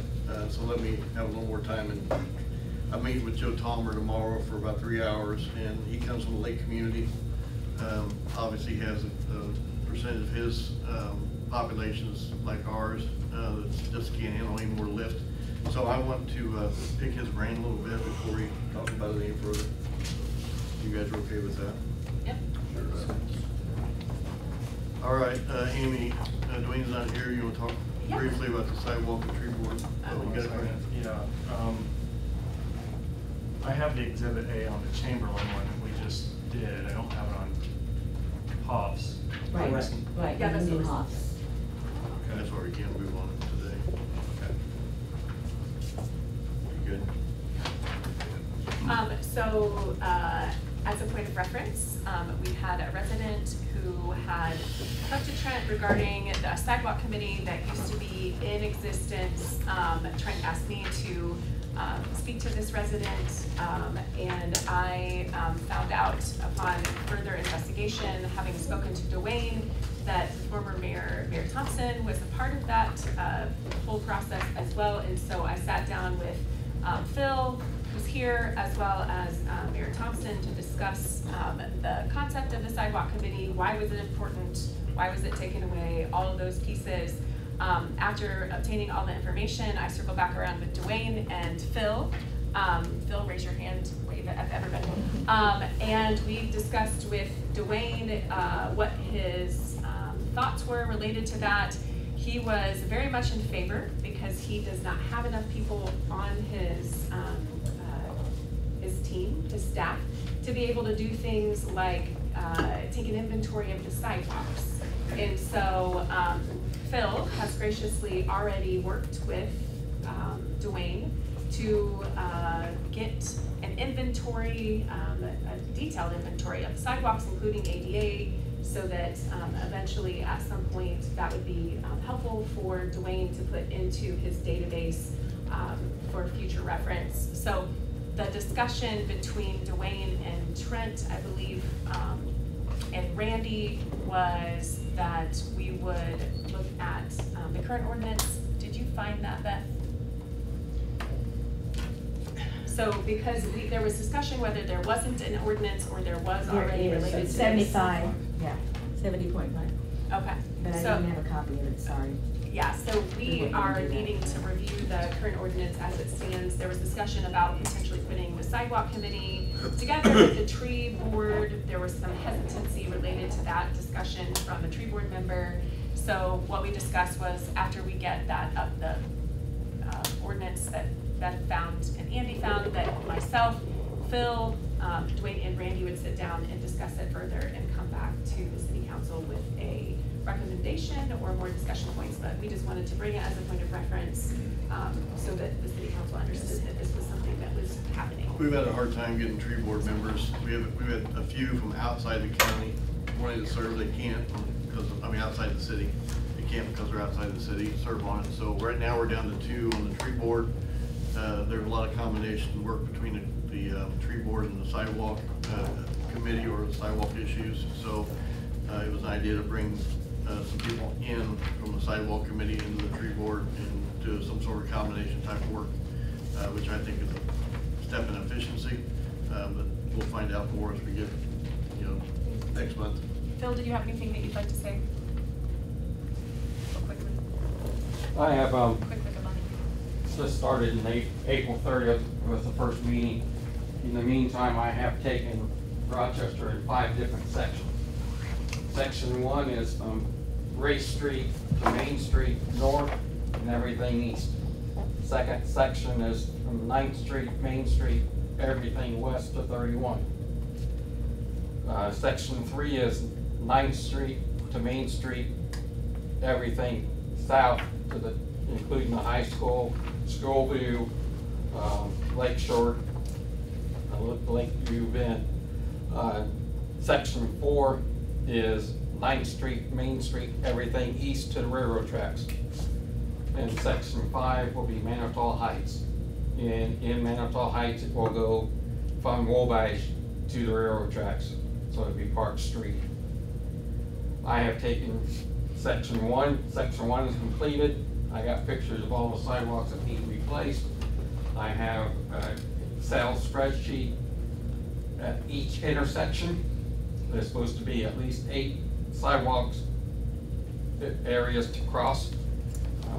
I have counted each section of how many is ADA already done, what's not done, or if there's not a sidewalk there. There's some places where sidewalks don't go all the way to the street, so it may only be one intersection may only have 6 sidewalks. So that's what I'm doing with the Excel, and then I'll give that to Dwayne for him to do. So every street, every sidewalk should be done by the end of July. That the city of Rochester will have a complete inventory, and then it's up to you guys to decide what needs to be fixed. Yeah. And according to, I'm just throwing a number out, if you was able to get a grant for $1 million, you could use it real quick. Yeah, well, we got that federal grant to do the major work we did this spring, and that took 5 years. Right. Federal grants are pain. We have discussed do a 50-50, where the city picks up to a $50,000 limit each year. Homeowner covers 50, we cover 50. That's something we can do pretty quick. We can get some repairs done pretty quick until we run out of money for that year. So we're looking at that pretty seriously because we can get action quick. You bring the federal government in, everything slows down. Yeah. So When I was on the committee in '96, through the 2 terms with Mayor Thompson, we only had $20,000 every year to spend on the 50-50. So That'd be icing on top of the cake then. yeah. So this is better. I mean, the federal thing is free, but it'll be 2030 before we ever get anything done, Ruth and I have talked about the Park Street, and then we talked about there's not a sidewalk from 18th Street all the way out to 31. And we have a lot of kids that go out there to work for fast food and everything. That is something I'd like to get focused on because we talked about the walkability of our town, and that's yeah. And we talked about there, instead of a sidewalk, there we could make it like a trail. I don't know if that's feasible, which is different in price and things like that, but I am thoroughly enjoying working with the city. And this is the first time since I've been here in 40 years that this is the first council that I've seen that really cares about the Rochester community. And we want to move forward. It's always been, this is a retirement community. I've seen just in the 6 months with this new administration, it's looking good. And I appreciate every one of you for doing that for the city of Rochester. Thanks, Phil. Thanks for all your work already. And one last piece is that the hope is that the sidewalk committee would be that community liaison between Randy and Dwayne and the citizen to be able to discuss, to talk through what those pieces would look like and to be the carrier of information. So we'll report back with all the things once we figure it out. But thanks, Phil. Sounds good. All right, we don't have anybody here to discuss the pilot plan, do we? I know we had one developer interested in the payment in lieu of taxes, but they're not present, so we don't need to discuss anything there tonight. I need to get better versed on what that is. I've had one developer, in fact, I think Keller, was talking to her before the meeting. She says, I don't really, I asked her the question about what's the difference. She said, well, there is a difference, but there really isn't any advantage. So she was kind of puzzled why the payment in lieu of taxes was even mentioned, but we'll find out more later if necessary. All right, it's all old business unless anybody's got anything else, and we'll go to new business. Hey, Burgess, sorry I got you here 45 minutes earlier than necessary, but you're fine. Burgess Smith from Hope. I don't know how familiar any of you are with the program that we started with Fulton County Hope probably 4 years ago, which we called Hope for the Homeless. And I've been running that program since. I have just put my 400th person under roof.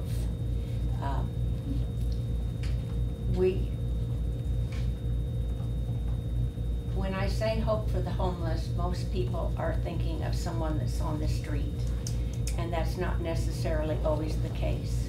Today, I'm working with a lady that was sent to Fulton County to relocate because of domestic abuse. She is not safe in the county that she's in by Catholic Charities, and they had heard from us. So they had asked for help with her deposit because no other organization in Fulton County provides a deposit or first month's rent. Some of them within the last little bit have helped a little bit with the rent because I was out of funds, but they will not help with the deposit. It's not in their charter, and that's what we have done, is deposit and first month's rent. When we set up the requirements for this program, I said I will not put anyone in that does not have a job or some means of support, because to me it's setting them up for failure.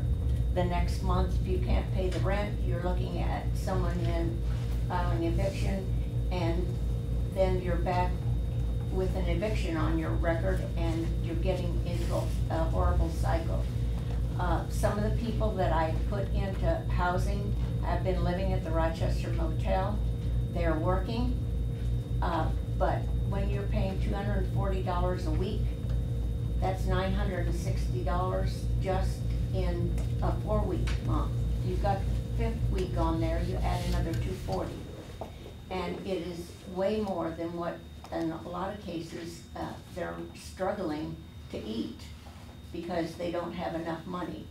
And like today, when I'm working with this lady, she has 3 children. They're all now having to get counseling and things because they're not in a safe environment. And Catholic Charities wanted to know if we could please pay the deposit for them so that they could. I'm out of funds, my husband and I paid it. Like I said, you know, we've gotten about 400 people under roofs.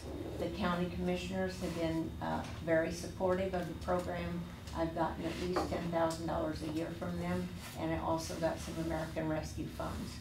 This city informed me that we didn't have any homeless in Fulton County several years back, and I could see your eyebrows. They gave us $5,000, and I have never gotten anything else from the city. I'm finding the same thing that you are. We've got a council now that seems to care about Fulton County, and I don't want to set an amount, but any amount that some, you know, if you could help, would be a blessing to a lot of people. The rents in Fulton County, we definitely need affordable housing here. One room at Northgate upstairs is $750 a month. Plus then a deposit, you're looking at $1,500 just to get somebody in. And people that are struggling and that have children, or even when they don't have children, that's way more than 30%. You know, 750 is way more than 30% of their income. And so they're having to get a lot more, use a lot more of the programs to get assistance in other areas, you know. have a really cold month or whatever, you don't have money then to pay your electric bill and, or your heat bill and that. So, has it been 100% successful with the people? No. I'm not going to tell you that every one of them works out. I can tell you that we now have 2 families that have managed to buy homes on contracts and doing well, keeping up with their payments, and just the pride that you can see in when you talk to them, you know, because a lot of them still keep in contact with me. And part of that is because, you know, our church now has gathered furniture and clothing and things like that. So when I put someone off of the street into a place, I generally can provide furniture, dishes, pots and pans, clothing, bedding, towels, anything that they need for that house. So my husband and I delivered furniture last night at 10 o'clock. So I would appreciate any assistance that the city could give us. And as a point of reference, just so the check's not made out to the wrong place. So Fulton County Hope transitioned to help to create a housing organization that specifically identifies supporting affordable housing needs, and it's called Lighted Pathways. So Mary Kay always tells me to be clear in all things. Yes. She reminds me always, so this is in honor of Mary Kay who tells me that constantly. I knew she would hit me up later, ask me a question. So Hope was gracious and grateful to be able to research this subject of housing ad nauseum and then help to foster the creation of this Lighted Pathways, which Virgia is an angel and serves on the board of Hope as well as Lighted Pathways. So I just wanted to make sure that was clear. So if we indeed do give money, that it would be made out to the wrong organization. Right. So. And thanks. Thank you. For always reminding Yeah, me. thank you, Amy. I was going to remember to tell you that, but I didn't. I saw her, so. Yeah. You probably have known as Fulton County Housing Authority, Inc. Most people think of that as being a government agency. It's not. It's a not-for-profit. So I said, who is going to donate anything to Fulton County Housing Authority, Inc. because they think that it's a government agency, and it's not. So they renamed it to Lighted Pathway. So, and the reason for that too is that Lighted Pathways has more access to be able to receive other grants that Fulton County Hope would not in the housing realm. So this is assistance. right, we've applied for grants to hopefully get more housing in Fulton County, and I can see that with the city, we're also working with others to get housing in because there's not enough to go around. All right, well. Anyone have any questions? There's not enough wonderful adjectives to describe yours and Dave's work and efforts in their community last few years. I mean, Thank you. there's a lot that's come out of their personal pockets to help others, and they're angels.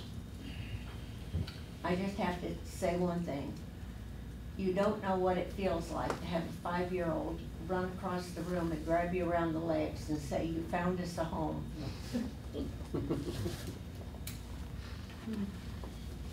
So, Thanks, Trent. I'll go thanks. back to celebrate recovery. Okay. So I think going forward, we need to look, I personally would like for the council to look at putting a budget item in for next year to help them, and if we feel like we can do something now, that's on you guys. We can make a motion to whatever. I mean, we can figure it out, but certainly in next year's budget line, I think we need to, I would like to see us include Lighted Pathway. Is that where it would fall under, right? As a place where we invest into our community, into our, not just homeless, but less fortunate, those who need a boost in life. So. I also have elderly people, you know, that I have gotten out of abusive situations. You know, they come in and their arms are black and blue where they've been shaken by their kids and stuff like that, and they need a safe place to go. So it works for all ages. Thank you very much. Thanks, Virgin.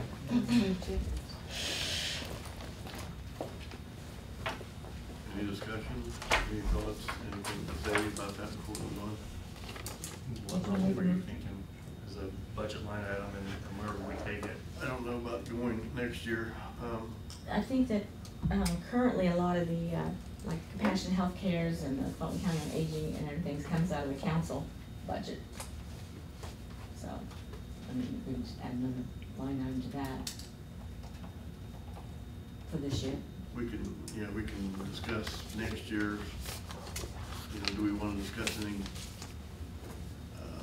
immediate as far as financial health? They could certainly use it, so that's you guys' call. Yeah. I'd certainly stand interested in doing something immediately if we could. It mattering. Money someplace, So. no fun. What'd you say, Beth? Oh, I can't hear. he's in favor of doing something immediately. Oh, okay. He said if we didn't come to the table, he'd pony up. I like that. Get that in the minutes. Double the money. Actually, I do have to admit, they have been helpful before. Smith Smith, through their partner, actually did donate at one point to Hope for the Homeless when it was under Hope, so Mark did actually pony up. Does anybody have a figure they want to look at? Yeah, right. Does anybody have a figure? Amy, would you have a suggestion? I mean, I don't feel that I can speak on this Not because, even- I'm a suggestion. to me, it's a I'm compliment. gonna, I mean, if you want a suggestion, I'm gonna suggest 5,000, but you have to be a lot more aggressive next year. I'm gonna say 5,000 immediate and then more aggressive next year is my Yeah, suggestion. 5,000 is almost an insult, but. Well, I mean, if you wanna go more, but I'm- we- I mean, that's what the city gave before. I mean, I feel like it could be fair in saying that, is that the city has given, when it was under Hope, that was the number that the city gave previously. And the costs are higher, so I mean, if you wanna go more, that's fine, I just. The council's been in I'll make a 10, motion that. or county is, I mean, County's given how much? 10. County's given 10, so. What do I don't know, what do we have? Can we get 10 somewhere? Yeah, I'll find it somewhere. We can do 10? I'll change my motion to 10. Okay, we got a motion to do 10,000 to lighted pathway. Need a second? I'll stop Bruce seconded. Yeah. Where are we gonna pull that from? Council? Rainy day fund, your pocket. Yeah, we could do rainy day fund. We could do rainy day fund, so. I'll find it somewhere. Let us know. I will. Okay, all in favor, say aye. I'm abstaining. Yeah. Okay. All right, great. I know she's gonna tremendously appreciate that. All right, Fulton County, you gonna speak on that behalf, the animal? So every year, the Animal Adoption Agency, Animal Shelter in short, receives money from the city of Rochester. And so Beth asked to be able to receive that money, that Janet would put in the request in a written form. I believe the amount that we have traditionally given them was the $50,000. And so she, as far as I know, she followed up. She did, and we pay it twice a year, so we'll do 25,000 and then 25,000. Okay, so she's just putting in the request for what has been done before. For next year's budget, because this year would already been approved. Right, she's just asking to get the money right now, but. I know you had a question related to that, remember, about keeping the money current. Did you figure that one out? Yeah, Okay. we're current on them. Asking for next year's money now, or just? I think she was just wanting the release of it, you guys have already approved it. Yeah, I mean, it's in Last our year. budget. Right. So this It's in the year's budget, budget is correct. approved, so. Right. She We has don't that way. have to move anything, we just want to let you know it's going out. Has she had the money for this year, is that? It is for this year. Okay, so she's just asking for the release of the funds that she's already been approved for. We don't need a motion for that. No. Okay. Sorry. That's automatic. Yep, gotcha. Okay. Question. Okay. Mary Kay. Well, that pre-introduction from Amy, I would tell you that I'm a numbers girl. Just to give you a little bit of a synopsis of the best kept secret in Fulton County. We provide free health care for the uninsured in Fulton County. And one might say, well, everybody has health insurance, so why are we needed? I can tell you that 50% of our patients right now fall in that sweet spot that they make just enough to not qualify for Medicaid and yet are not wealthy enough to afford healthcare insurance. And if you wake up one day with no health insurance and you have a catastrophic issue, you're going to go to our ED. This year, so far, 23 of our patients have said when they walked in our door, they would have gone to the emergency room if we weren't open. And I can tell you that at a minimum, that has saved the county at least $23,000. You know, one admission in through the ER is definitely more than $1,000. So 23 patients said we'd have gone right to the ER without you. We provide medical primary, but then through grants, we provide dental, we provide vision, including glasses, and we provide mental health counseling, all free in our clinics. So now the dental and vision we do through a grant through our local dentists and our local eye doctors. So we provide all of that. We say integrated healthcare, primary medicine, but then provide those other services too. We have seen a marked increase in our Hispanic population. We are now almost 50-50 with our Hispanic patients who are coming to us. And often we see that children are covered under CHIP, and then dad's working, so he's got something through his workplace. It's mom who has nothing at all.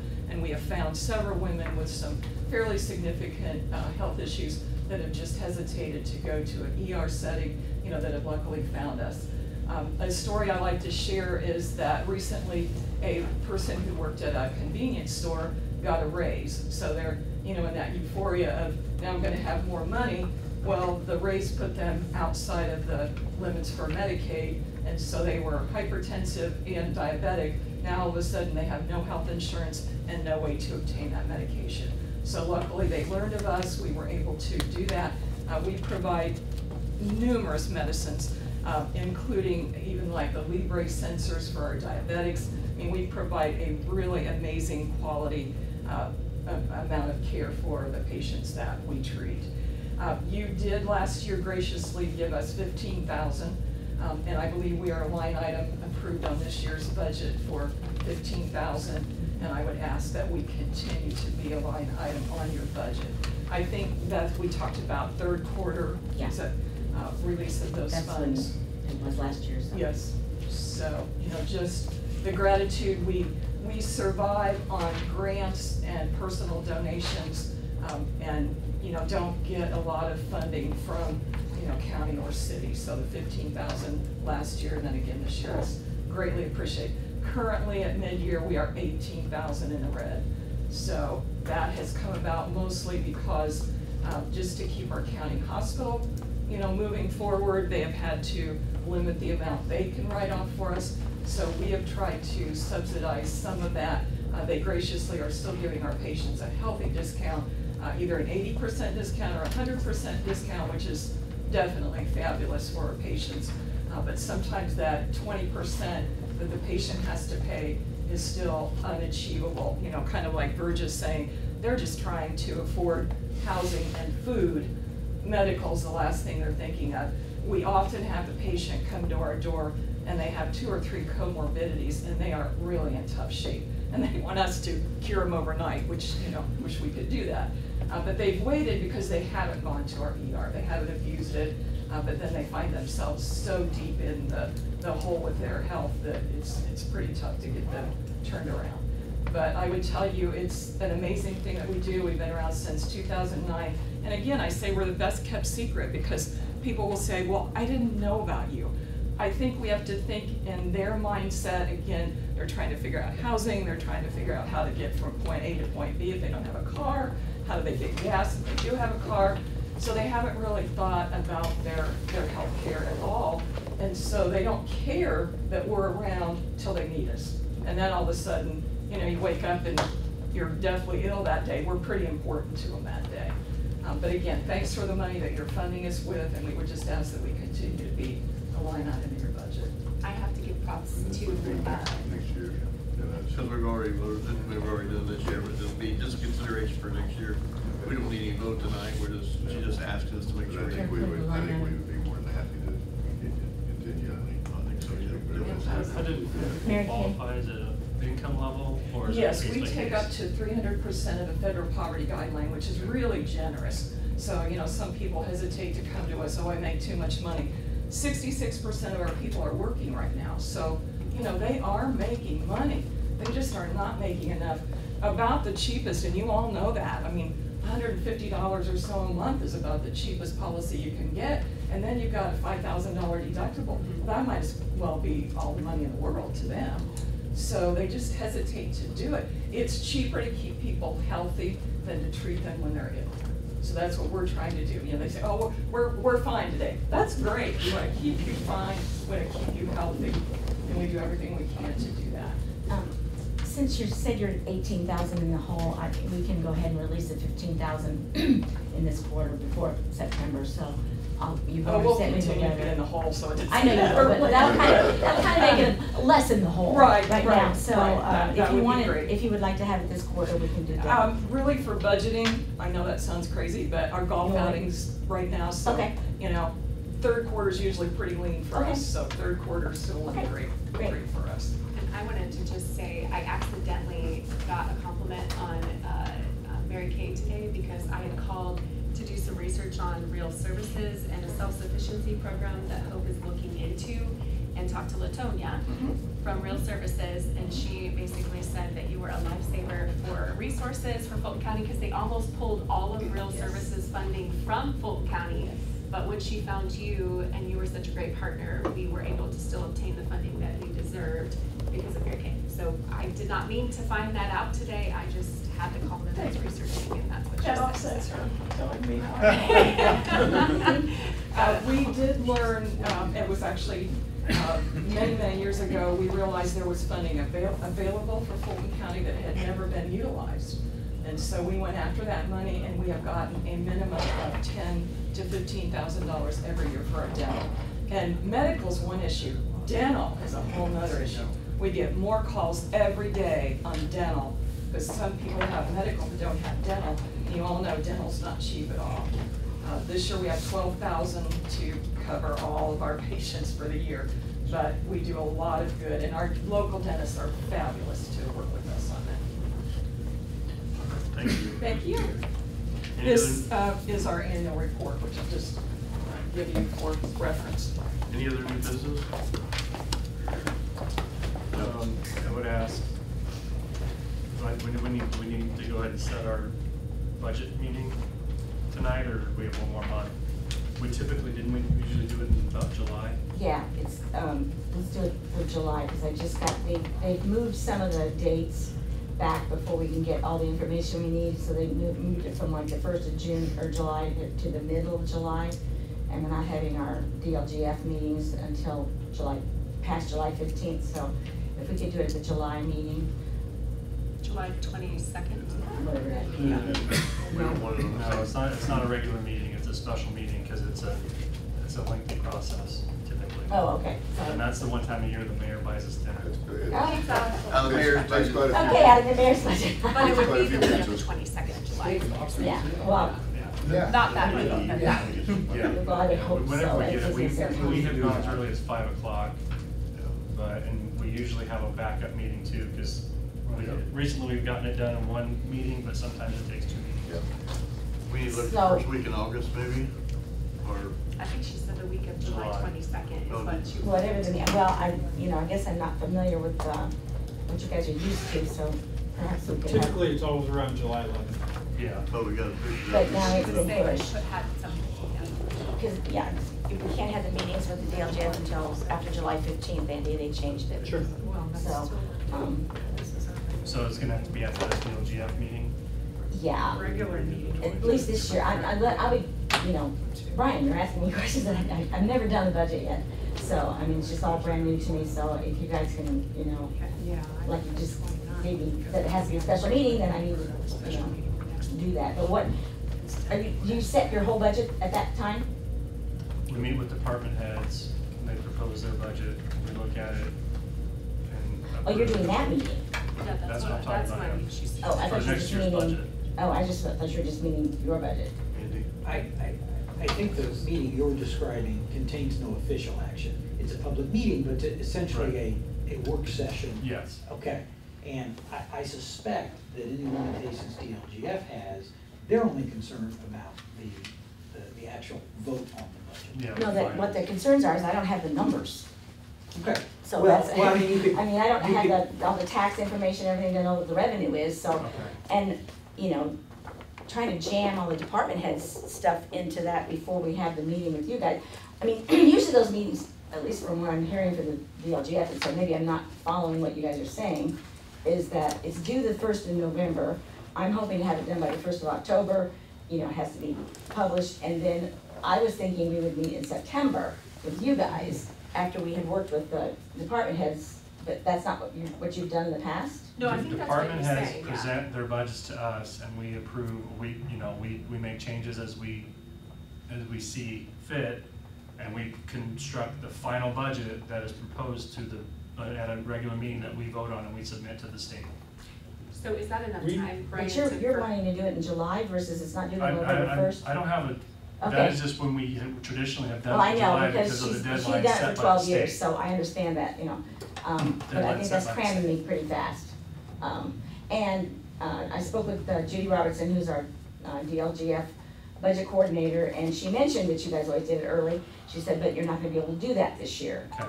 So. So it has to be after you meet with them, then we can, you know, and it's not a regular meeting, it's a Right, different okay. meeting that. And that budget I gave you, that's what you need to give us. Right. So we can do our budgets, turn them in, present them to council, and then at the meetings, every department head will get like 15 minutes typically, half hour per department head to explain the budgets to the council. And the council would ask questions, Yeah. Sure. all that stuff. Okay, thanks, Brian. I didn't know that was the step, so. So we can decide a date at our next meeting in a month Yeah, from now? sounds like I can do it. Put that together next meeting. That's on the 20, what do you say? 23rd. 23rd is our next meeting in July, so we can Just set- decide a date on that date for Yeah. for this budget meeting. Thank you, that was giving me some more. Okay. All right, no other new business? We voted already on the ordinance of Mark Street. We voted on the ordinance vacating public drive for Shelton. We dismissed the one with Hearn, so we're on to department reports. Deputy Fire Chief, soon to be Fire Chief, Du Bois. Thank you. Tom was gonna come, but it's his birthday, so if he turns 60, he says he's not coming. I'll throw that out there. Total runs for the month of 75, structure fires 3 in Richland Township, 1 in Rochester, 1 in Henry, 1 brush fire, 2 unattended trash fires, Rochester Township and 1 in the city. I think Andy helped us with that one. Vehicle fires, we had 1, that actually wasn't ours, but we still had to respond between Liberty and Allen Township and Macy. Fire alarms 1, gas leaks 3, medical runs Rochester 34, Rochester Township 11, Richland 4, Newcastle 1. Rescue non-emergency was 1, we had kids stuck in a swing at the park. And then accidents, yeah, it happens. Accidents 3 in the city, 5 in the township, 1 in Newcastle and 2 in Richland. Announce the festivities on Friday. Oh, yes, and then Friday, 1 o'clock, we'll start the retirement process of Fire Chief Butler. We'll have a pinning ceremony for some of the full-time personnel that have not been sworn in yet. As of this morning, he did not realize he was swearing them in. He did, I told him. We went round and round about it, but He's pushing 60, he's pushing 60, so he tried to tell me it was your responsibility, and but I told him a couple of different times, I'd like for him to do it, and I made it clear to him. you might reiterate not like him do it, he will do it. Well, I basically told him that. Okay. I said, as your Just last wants to act, keep pushing back. as your last act, this is something you should do. So, Ambulance will change over the next Monday. I want to encourage you guys to come out, especially at 1 o'clock. There's some things that Tom doesn't even know. So if you guys can swing out there at 1 o'clock on Friday, precisely at the time, not only for the swearing in, but there is something else. So if you can get out there for a little bit. So it's fire station, and then from 3 to 5 is kind of the retirement party, but so anyway. Anything else? Tom know about the retirement party? He knows about the retirement Yes. party, he just doesn't know about everything that's going on earlier at 1 o'clock, so. That's what happens when you don't come to city council meeting. Well, that's and I don't think, you guys aren't gonna televise this till after Friday anyway, it won't be on. Yeah, Okay, he won't so know, he won't know. All right. Yeah, no more. So anyway, if anybody could come out there, it'd be great. Chief Shots. You've got my report, pretty basic, 27 accidents, 76 warnings, 47 offenses, 36 case reports, 519 calls for service, 6 towed vehicles and 17 people incarcerated. We did have police in the park this past Saturday. Great event, not a great turnout. We'll just keep trying, that's all we can do. Might have been the heat, we didn't advertise very well. I thought it went well, but just not a ton of people came out, and then there were only about 20 or 25 people, I think, that showed up for the free movie on Sunday, so we're gonna give it another shot next year and try to make it bigger and better. Do you have the dates already? Not yet. No. No. Okay. Anything else? Nope, that's it. We're gonna jump clear down to the committee reports. I don't think we have anything else besides that, so, nobody from Downtown Partnership, like Family Association, Amy, got anything on the area plan or adoption? Yep, the animal adoption, we already did that, so that's good. Area plan, we basically just, did a zoning amendment to the map from R1 to R2 for Keller and gave the presentation, and we did begin the discussion about solar. So, looking at, having more, detail in the solar ordinance or whatever they call it in the area plan. So, that was a robust conversation, lasted an hour and a half, almost as long as the city council meeting, so, it was good. Okay. Michael, Fedco?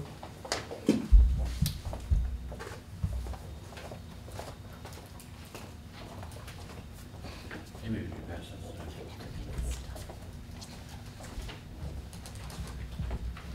I'll shoot through this as quick as I can, I know it's late. What I'm passing out for you is information on the industrial park that we've been working on for so long. We had this is a Ready-to project that we're going through. And we had a session earlier this week to discuss possible cuts and such.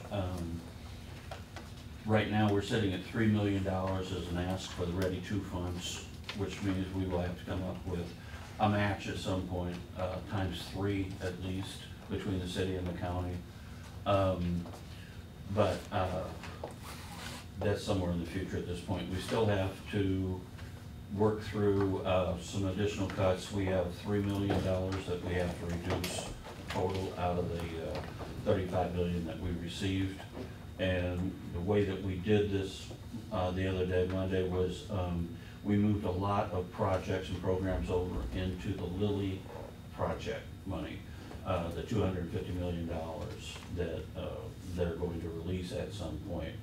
That money will be released over a period of time, and it's going to come in drips and drabs. The first thing that you've got is a couple of weeks ago, we were awarded a grant, a $10,000 grant by Duke Energy. And as you see, I've included a schedule on it for you.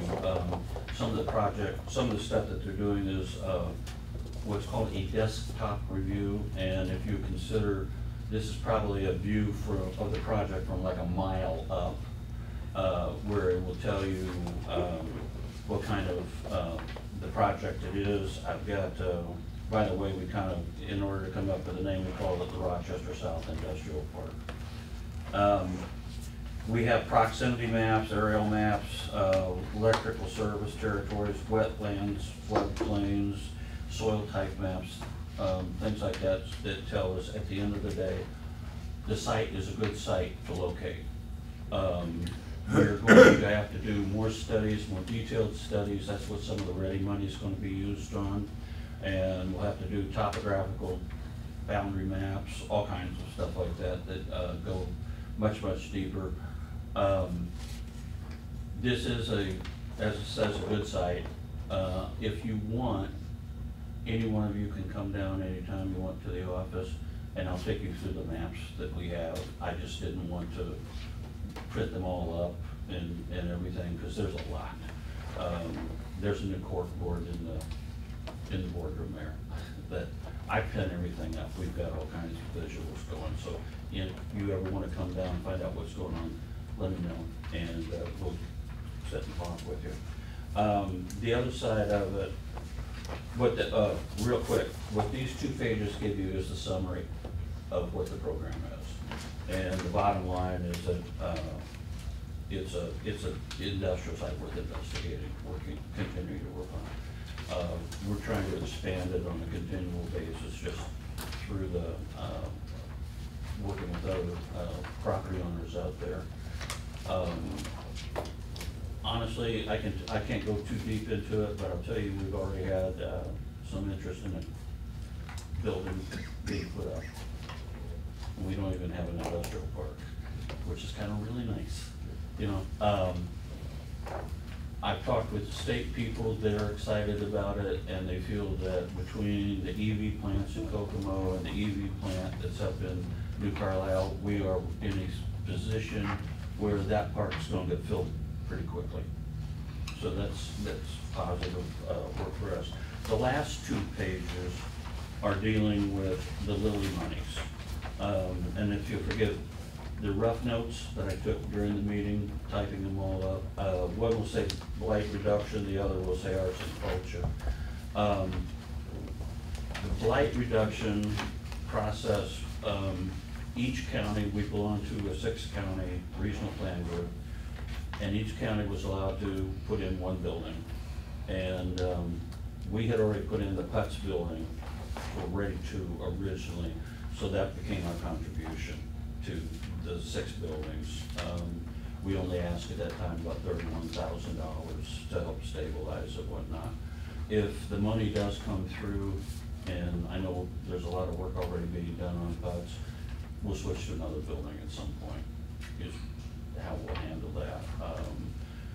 We're working, I've got a small committee that I've put together, and we're gonna work on creating a bigger district. What they want in this whole process is, if you go to the arts and culture page, it will tell you that each project must be sustainable. And by that, what they mean is, this is a long-term project. To talk about the art side of it real quick, they don't want murals, they don't want something that you have to completely maintain on an annual basis. They want something that's going to last 25 years and bring people into Fulton County.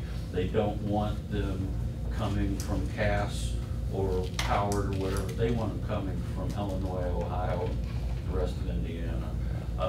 So those projects are what we're working on too. I created a small group of people, cultural people who are working on some really long-term projects. And what we will wind up doing is we'll be asking for millions of dollars, not hundreds of thousands, but millions of dollars to come in and do both. This is both the blight and the arts and cultural stuff. So right now, that's about where we stand. If you've got any questions, and like I said, if you guys want anytime, come on over. Just call me first, make sure I'm there. Seems like I can sit there and nobody shows up. I leave, 35 people show up. You know, so that's all I'm saying. So. Thank you. Yep. Okay.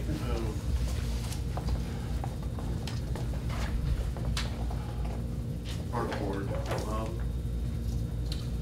Yes, they met June 10th, and we did some of the highlights. They had that's pretty close, about a two-hour meeting, but some of the highlights, they're still working on the Lakeside Beach as far as sand and trying to make improvements there. That's ongoing. They had some ideas, good discussion. They're working, they picked their 5-year plan. The engineering group, I believe, that was here to decide. gonna help them with that. They also are actually doing actively marketing the parks. They hired Jessica Schaefer to do that digital wolf marketing, so there's a new Facebook page and various, they're working on the website there, so some of the things that they've got going on. Hard working group, a lot of discussion. Somebody came to me before the meeting and said, make sure you mention the steering committee they're trying to form. They are looking for volunteers to be part of the steering committee for this 5-year plan. So if you're listening or watching on TV or in the audience and interested in being a volunteer to help with that, they'd be interested in working with you. So I want to get that out there. I will say the beach is greatly improved from what it has been. We had a group come up in Kokomo Friday, and I was very proud of it. Dwayne went out, his guys went out, and they pressure washed the tables, pressure washed the pavilion area, raked the sand, cleared off the water.